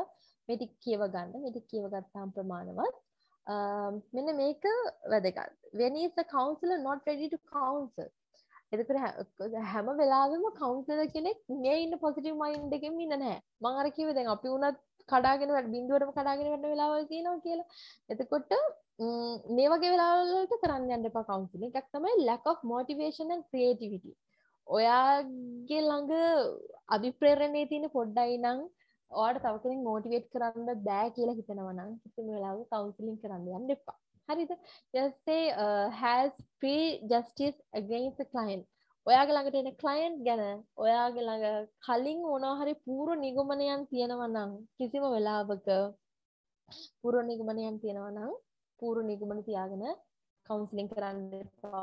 ඔයාට ඒක කරන්න බැරි නම් හොඳම දේ තමයි දැන් උදාහරණයක් විදිහට ඔයා හිතන්න ඔයත් එක්ක වැඩ කරපු කෙනෙක් එනවා. ඔයා දන්නවා එයා එක්ක මොනවා හරි පුද්ගලික ගැටලුවක් මොනවා හරි තියෙනවා. එහෙම කෙනෙක්ට ඔයාට කවුන්සලින් කරන්න බෑ. අවංකවම එහෙම කරොත් එම ඔයා එයාට කරන්නේ අසාධාරණයක්. ඒක වරදක්. වෘත්තිමය උපදේශකවරයෙක් විදිහට ඔයා ඒක කරන්න වැරද්දක්. ඒ නිසා හැමදෙරම කිසිම වෙලාවක ප්‍රීජජ්මන්ට් එකක ඉන්න බෑ. එහෙම ඉන්නවා නම් කිසියම් කෙනෙක් ගැන ඔයා අවංකවම කියන මට මේක කරන්න බෑ වෙන කෙනෙක් ළඟට යන්න කියලා. එතකොට ওই දේවල් තියෙන feel social distance between themselves and their client හැම විටම මතක තියාගන්න social distance එක තියාගන්න. සමාජ දුරස්ථ භාවය කොහොම ඔයාලට එකපාරම හිතෙන්න පුළුවන් අර දැන් කොවිඩ් එක යන කතාව කියලා නෑ ඒක නෙවෙයි. ඒ කියන්නේ අපි හැම විටම අපි වෘත්තියක් කරන්නේ. අපි ළඟට සේවාවක් ලබා ගන්න කෙනෙක් එන්නේ. එතකොට අපි මතක තියාගන්න හැම විටම මේ දෙක අතර පරතරය හොඳට තියාගන්න. එහෙම නැත්නම් ඒක අපිට පස්සේ ප්‍රශ්න වෙනවා. feels insecure and lack self confidence. ඒ කියන්නේ අපිට හිතනවා නම් මං හරි අනාරක්ෂිත අවස්ථාවක ඉන්නේ මට confident එකක් නැත්නම් තව කෙනෙක්ව motivate කරන්න තව කෙනෙක්ට counseling කරන්න කවදාවත් counseling කරන්න යන්න එපා. හරි. එතකොට ඒ ටික තමයි විශේෂයෙන් කතා කරන්න තියෙන්නේ. මෙරික් කියව ගන්න. මිත්‍යා මත තියෙනවා මම ඒක චුට්ටක් කියන මට විනාඩි 5ක් තියෙන නිසා මම කියන්නම් මිත්‍යා මත තියෙනවා දරුවෝ එකක් තමයි counseling is only for the crazy people or with people with problems මේක තියෙන ලොකුම මිත්‍යා මතයක් ගොඩක් වෙලාවට හිතනවා counseling අපි ගන්න යන්න ඕන පිස්සු මිනිස්සුන්ට පිස්සු හැදලා තියෙන අයට තමයි counseling කරන්නේ එහෙම නැත්නම් ප්‍රශ්න තියෙන මිනිස්සුන්ට කියලා අත්‍තරම එහෙම එකක් නෑ මොකද මේ පිස්සු කියන වචනේ අපි ඇත්තට භාවිතා කරන්නේ නැහැ. දැන් මෙතන මේ ලියලා තියෙන නිසා මම මේ කිව්වේ අසාමාන්‍ය චර්යාවන් තියෙන මිනිස්සුන්ට විතරක් නෙවෙයි කවුන්සලින් ගන්න ඕනේ. මේ හොඳට ඉන්න අපිත් කවුන්සලින් ගන්න වෙලාවල් තියෙනවා. ඒ වගේම තමයි මිනිස්සු ප්‍රශ්න තියෙන හින්දාම නෙමෙයි කවුන්සලින් ගන්න. සමහර මිනිස්සු වෙනවා කවුන්සලින් ගන්න යාලට බිස්නස් අයිඩියා එකක් තියෙනවා. මේ බිස්නස් අයිඩියා එක කොහොමද හරියට ඩෙවලොප් කරන්නේ? කොහොමද තමන්ගේ පාඩම් වලට ફોකස් කරන්නේ? හරිද? ඒ වගේ ප්‍රොබ්ලම්ස් වලටම විතරක් නෙමෙයි සොලියුෂන්ස් හොයාගෙනත් කවුන්සලින් වලට මිනිස්සු වෙනවා. ඒකට කිසි වෙලාවක කවුරු හරි කෙනෙක් අහුවොත් එහෙම කවුන්සලින් ගන්න පුළුවන්, කවුන්සලින් දෙන්න පුළුවන් පිස්සු හැදිච්ච අයටද කියලා නෑ එහෙම එකක් නෑ. ඒතර counsellor role is to give advice මම මේ කතා කරා ඒ නිසා ආයි කතා කරන්න යන්නේ counseling is a last resort මේක ගැන ඔයාලා කියව ගන්න එතකොට මේක මේ අවසාන උත්තරය විතරක් නෙවෙයි ඊට පස්සේ counselor does not know me and can't help me මේක ගොඩාක් වෙලාවට හිතනවා අපේ clientsලා හිතනවා කවුන්සලර් අපිව දන්නේ නැහැ. ගොඩක් වෙලාවට අපිව ජීවිතේටවත් දැකලා නැති අය එන්නේ. අපි ළඟ කවුන්සලින් ගන්න. ඒකට හිතනවා කවුන්සලර් අපිව දන්නේ නැතුව අපේ අම්මට තාත්තටවත් අපේ ප්‍රශ්න විසඳන්න බැරුව අපේ ජීවිත කාලේ කවදාවත් දැකලා නැති කවුන්සලර් කෙනෙක් කොහොමද අපේ ප්‍රශ්න විසඳන්නේ? ඕක තමයි අපි ළඟට එන කවුන්සලර් අපි ළඟට එන ක්ලයන්ට්ගේ ඔළුවේ තියෙන ලොකුම දේ. කෙලින්ම කියන දේ තමයි මිස්ටර් මට උදව් කරන්න බෑ. මම ඒක දන්නවා. කමන්නේ මම මගේ කතාව කියන්න. ඕම තමයි පටන් ගන්න. හරිද? එතකොට ඒ නිසා මේ එයාලගේ ඔළුවේ තියෙන ලොකු මිත්‍යා මතයක් තමයි කවුන්සලර් කියන්නේ ක්ලයන්ට්ව දන්නේ නැති නිසා එයාට උදව් කරන්න බෑ කියන එක. හරි. මට තව විනාඩි දෙකක් තියෙනවා. Counsellor takes forever. හැමදාම කවුන්සලර් කෙනෙක්ට ඉන්න පුළුවන් කියන එක. හැමදාම කවුන්සලර් කෙනෙක් ඉන්න බෑ. එයාට පුළුවන් පොඩි පොඩි අප්ඩේට්ස් ගන්න. දැන් කොහොමද වැඩේ වෙනවද දැන් ඉගෙනගන්න දරුවෙක්ට වගේ නම් එයාට පුළුවන් අප්ඩේට්ස් ගන්න. එයා දැන් කොතනද ඉන්නේ? නැවත වතාවක් එයාට උපදේශනය කරන්න ඕනේ. මේ වගේ දේවල් ගැන ඉන්න පුළුවන්. couple counseling always make one person the villain. ඒක හරිම ඉන්ටරෙස්ටිං කතාවක්. couple counseling වලට ආවම අනිවාර්යෙන් එක්කෙනෙක් දුෂ්ටයා වෙනවා, එක්කෙනෙක් වීරයා වෙනවා. හරිද? ඒක මේ excuse me madam. ඔව් කාඩර්. ඔව්. මම හිතන්නේ මැඩම් මේ මෙච්චරලා ස්ක්‍රීන් එක ෆුල් ස්ක්‍රීන් දාලා තියෙන්නේ හැබැයි ළමයින්ට පේන්නේ නැහැ. එහෙමද? ඔව් ඔව්. හරි. චුට්ටක් ඉන්න. මම ෆුල් ස්ක්‍රීන් දාලා තියෙන්නේ. අපි තාම ස්ලයිඩ් එක තියෙන මැඩම් 17 වෙනි ස්ලයිඩ් එකේ. ඇත්තද? ඔව් ඔව් ඔව්. දැන් මම දාලා තියෙන්නේ going to a counselor means I am out of control. එහෙම එකක්ද පේන්නේ? නැහැ මැඩම් නැහැ. මම මැඩම් ස්ක්‍රීන් ෂෙයා එකට zoom එකට ඇවිල්ලා ඔව් ඉන්න මම ඒක කරන්න. අර ළමයි ෆුල් ස්ක්‍රීන් දාන්න කියපු වෙලාවේ දාපු එක තමයි මම හිතන්නේ. නේ I'm really sorry. කමන්නේ දැන් කොහොමද ලෙක්චර් එක ඉවර නිසා කාටද මාව පේනවද? ස්ලයිඩ් එක දැන් පේනවද? ඔව් මැඩම් දැන් පේනවා. දැන් 26 හරි. මම 26 වෙනකම් කරා. එහෙනම් sorry කට්ටිය මේක වැඩි අවුලක් ගන්න එපා. මම ඔයාලට මේ ප්‍රසන්ටේෂන් එක ෂෙයා කරනවා. කාඩ හරහා මම ඔයාලට ඒක දැන් එවන්නම්. එතකොට මේ couple counseling always make one person as a villain. අනිවාර්යෙන් couple counseling වලට යනකොට එක්කෙනෙක් පීරෙක් වෙනවා එක්කෙනෙක් දුෂ්ටෙක් වෙනවා. ඒ නිසා මේ වගේ දේවල් කරන්න යන්න එපා. counseling is expensive. ගොඩක් වෙලාවට එළියේ ඉන්න මිනිස්සු හිතනවා counseling කරන එක හරිම වියදම් සහගත වැඩක් කියලා. ඒ නිසා counseling වලට එන්නේ නැහැ. එහෙම එකක් නැහැ. මොකද මේ අපිට නොමිලේ උපදේශන සපයන ආයතන තියෙනවා. ඔයාලට ඒ වගේ තැනක volunteer වැඩ කරන්න පුළුවන්. මම හිතන්නේ මේ ගොඩාක් හොඳයි කියලා. counseling will change who I am forever. හැමදාටම මාව වෙනස් කරයි කියලා හිතනවා. අපිට ඇත්තට මෙහෙම කරන්න විදියක් නැහැ. මොකද කවුන්සලර් කෙනෙක් කියලා කියන්නේ මිනිස්සෙක්නේ. එයාට හැමදේම කරන්න බෑ. ඒ වගේම තමයි මිනිස්සු ගොඩක් වෙලාවට හිතනවා කවුන්සලර් කෙනෙක් ළඟට යන්නේ මම out of control ඉන්නේ. මට කිසි දෙයක් තනියෙන් කරගන්න බෑ. ඒ නිසා තමයි මම කවුන්සලර් කෙනෙක් ළඟට යන්නේ කියලා. ඒකත් බොරුවක්. එතකොට therapist will blame you and shame you. ගොඩාක් වෙලාවට අපි ළඟට එන ක්ලයන්ට්ස්ලා හිතනවා අපේ ප්‍රශ්න කියපු ගමන් අපිට බැනුම් අහන්න වෙනවා. සමහරක් වෙලාවට ප්‍රේම සම්බන්ධතා සම්බන්ධ විවාහ සම්බන්ධතා සම්බන්ධයෙන් අපි ගත තීරණ වැරදි කියලා කවුන්සලර්ස්ලා බණී කියලා බයෙන් එනවා. සමහර වෙලාවට සමහර අම්මලා එනවා මේ බෙහෙත් බොන්නේ නැතුව ඇවිල්ලා ඊට පස්සේ මේ වෙන වෙන ලෙඩ වලට තමයි බෙහෙත් ඊට පස්සේ ડિප්‍රෙෂන් අරකයි මේකයි කියාගෙන ඒ වගේ ලෙඩ වලට බෙහෙත් ලෙඩ වලට ප්‍රතිකාර ගන්නවට ඇත්තටම තියෙන යාලා බෙහෙත් අරගෙන නැහැ. එතකොට ඒ වගේ වට ඩොක්ටර්ලා බනිනවා වගේ අපිත් බනී කියලා හිතනවා. එහෙම දෙයක් වෙන්නේ නැහැ. ඒ හැම නිතරම තමන්ගේ ළඟට එන සේවාලාභියට උපරිම ගෞරව කළ කටයුතු කරන්න ඕනේ. හරි. එතකොට මේ ටික තමයි මට ඔයාලත් එක්ක කතා කරන්න ඕනලා තිබුණේ.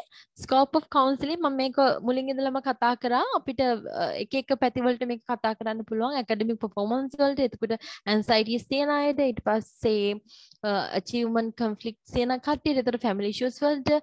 එතකොට cultural concerns වලට මේ වගේ ඕන එකකට අපිට counseling කිරීමේ හැකියාව තියෙනවා. මේ ටික මම අනිවාර්යෙන් ඔයාලත් එක්ක share කරන්නම්. මම හිතන මේ quality වැදගත් වේවි කියලා. විශේෂයෙන් කතා කරන්න තියෙන එක තමයි ඊට පස්සේ who need counseling කාටද counseling ඕනි කියලා අපි කතා කරනවා. persons is with irritated ඊට පස්සේ angry කට්ටියට ඊට පස්සේ always suspicious ඒ කියන්නේ හැම නිතරම සැක සහිතව ජීවත් වෙන පුද්ගලයන්ට always in doubt ඒ කියන්නේ හැම නිතරම අවුලෙන් ඉන්න මිනිසුන්ට මේ වගේ අයට තමයි අවශ්‍ය වෙන්නේ. හරි කොහොමවත් මේ ටික කියව ගන්න. මම හිතන්නේ වෙලාව 9:32යි. මගේ වෙලාව ඉවරයි. ඔයාලට ප්‍රශ්න අහන්න මගේ ප්‍රශ්න අහන්න පුළුවන්. කාඩර් ඔයාට අවස්ථාව දෙනවා. Thank you very much madam. අපි මේ ස්ක්‍රීන් එක ෂෙයා කරන එක නවත්තමු. Okay.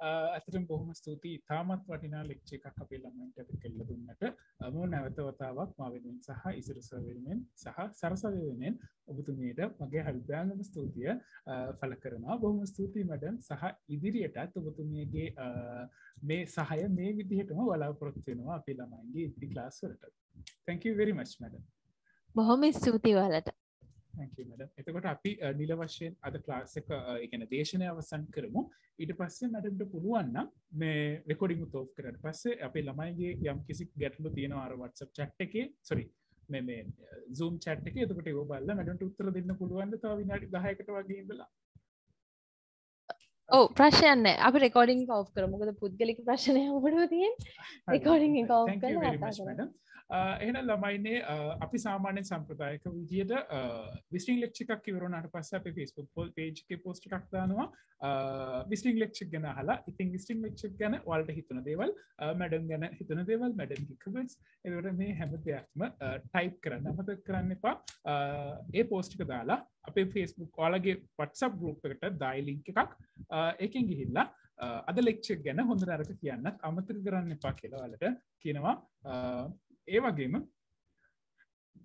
මේ බොහොම ස්තුතියි සුපේෂලා මැඩම් නැවත වතාවක් ස්තුතිවන්ත වෙනවා ඒ වගේම ළමයින්ට සුබම සුබ රාත්‍රියක් ප්‍රාර්ථනා කරනවා රෙකෝඩින් බලන ළමයි මේ රෙකෝඩින් ටික ඔක්කොම බලලා කම්ප්ලීට් කරන්න තියෙන නෝට්ස් කම්ප්ලීට් කරලා ඊළඟ ක්ලාස් එකට එන්න ඊළඟ ක්ලාස් එක අද එතකොට අද 7 වෙනිදා සෙනසුරාදා ඊළඟ ක්ලාස් එක බදාදා ඊළඟ ක්ලාස් එක බදාදා කියන්නේ කවද්ද 11 වෙනිදා ඊළඟ ක්ලාස් එක ඉසුරු සර් කරන්නේ එතකොට ඊළඟ ක්ලාස් එකටත් අනිවාර්යෙන් එන්න ඔයාලා හැමෝටම සුබම සුබ රාත්‍රියක් ප්‍රාර්ථනා කරනවා අස්සලාමු අලයිකුම් ආයිබෝවන් තිරුවන් සරණයි වණක්කම් ජේසු බීලා හරිනේ goodbye ළමයි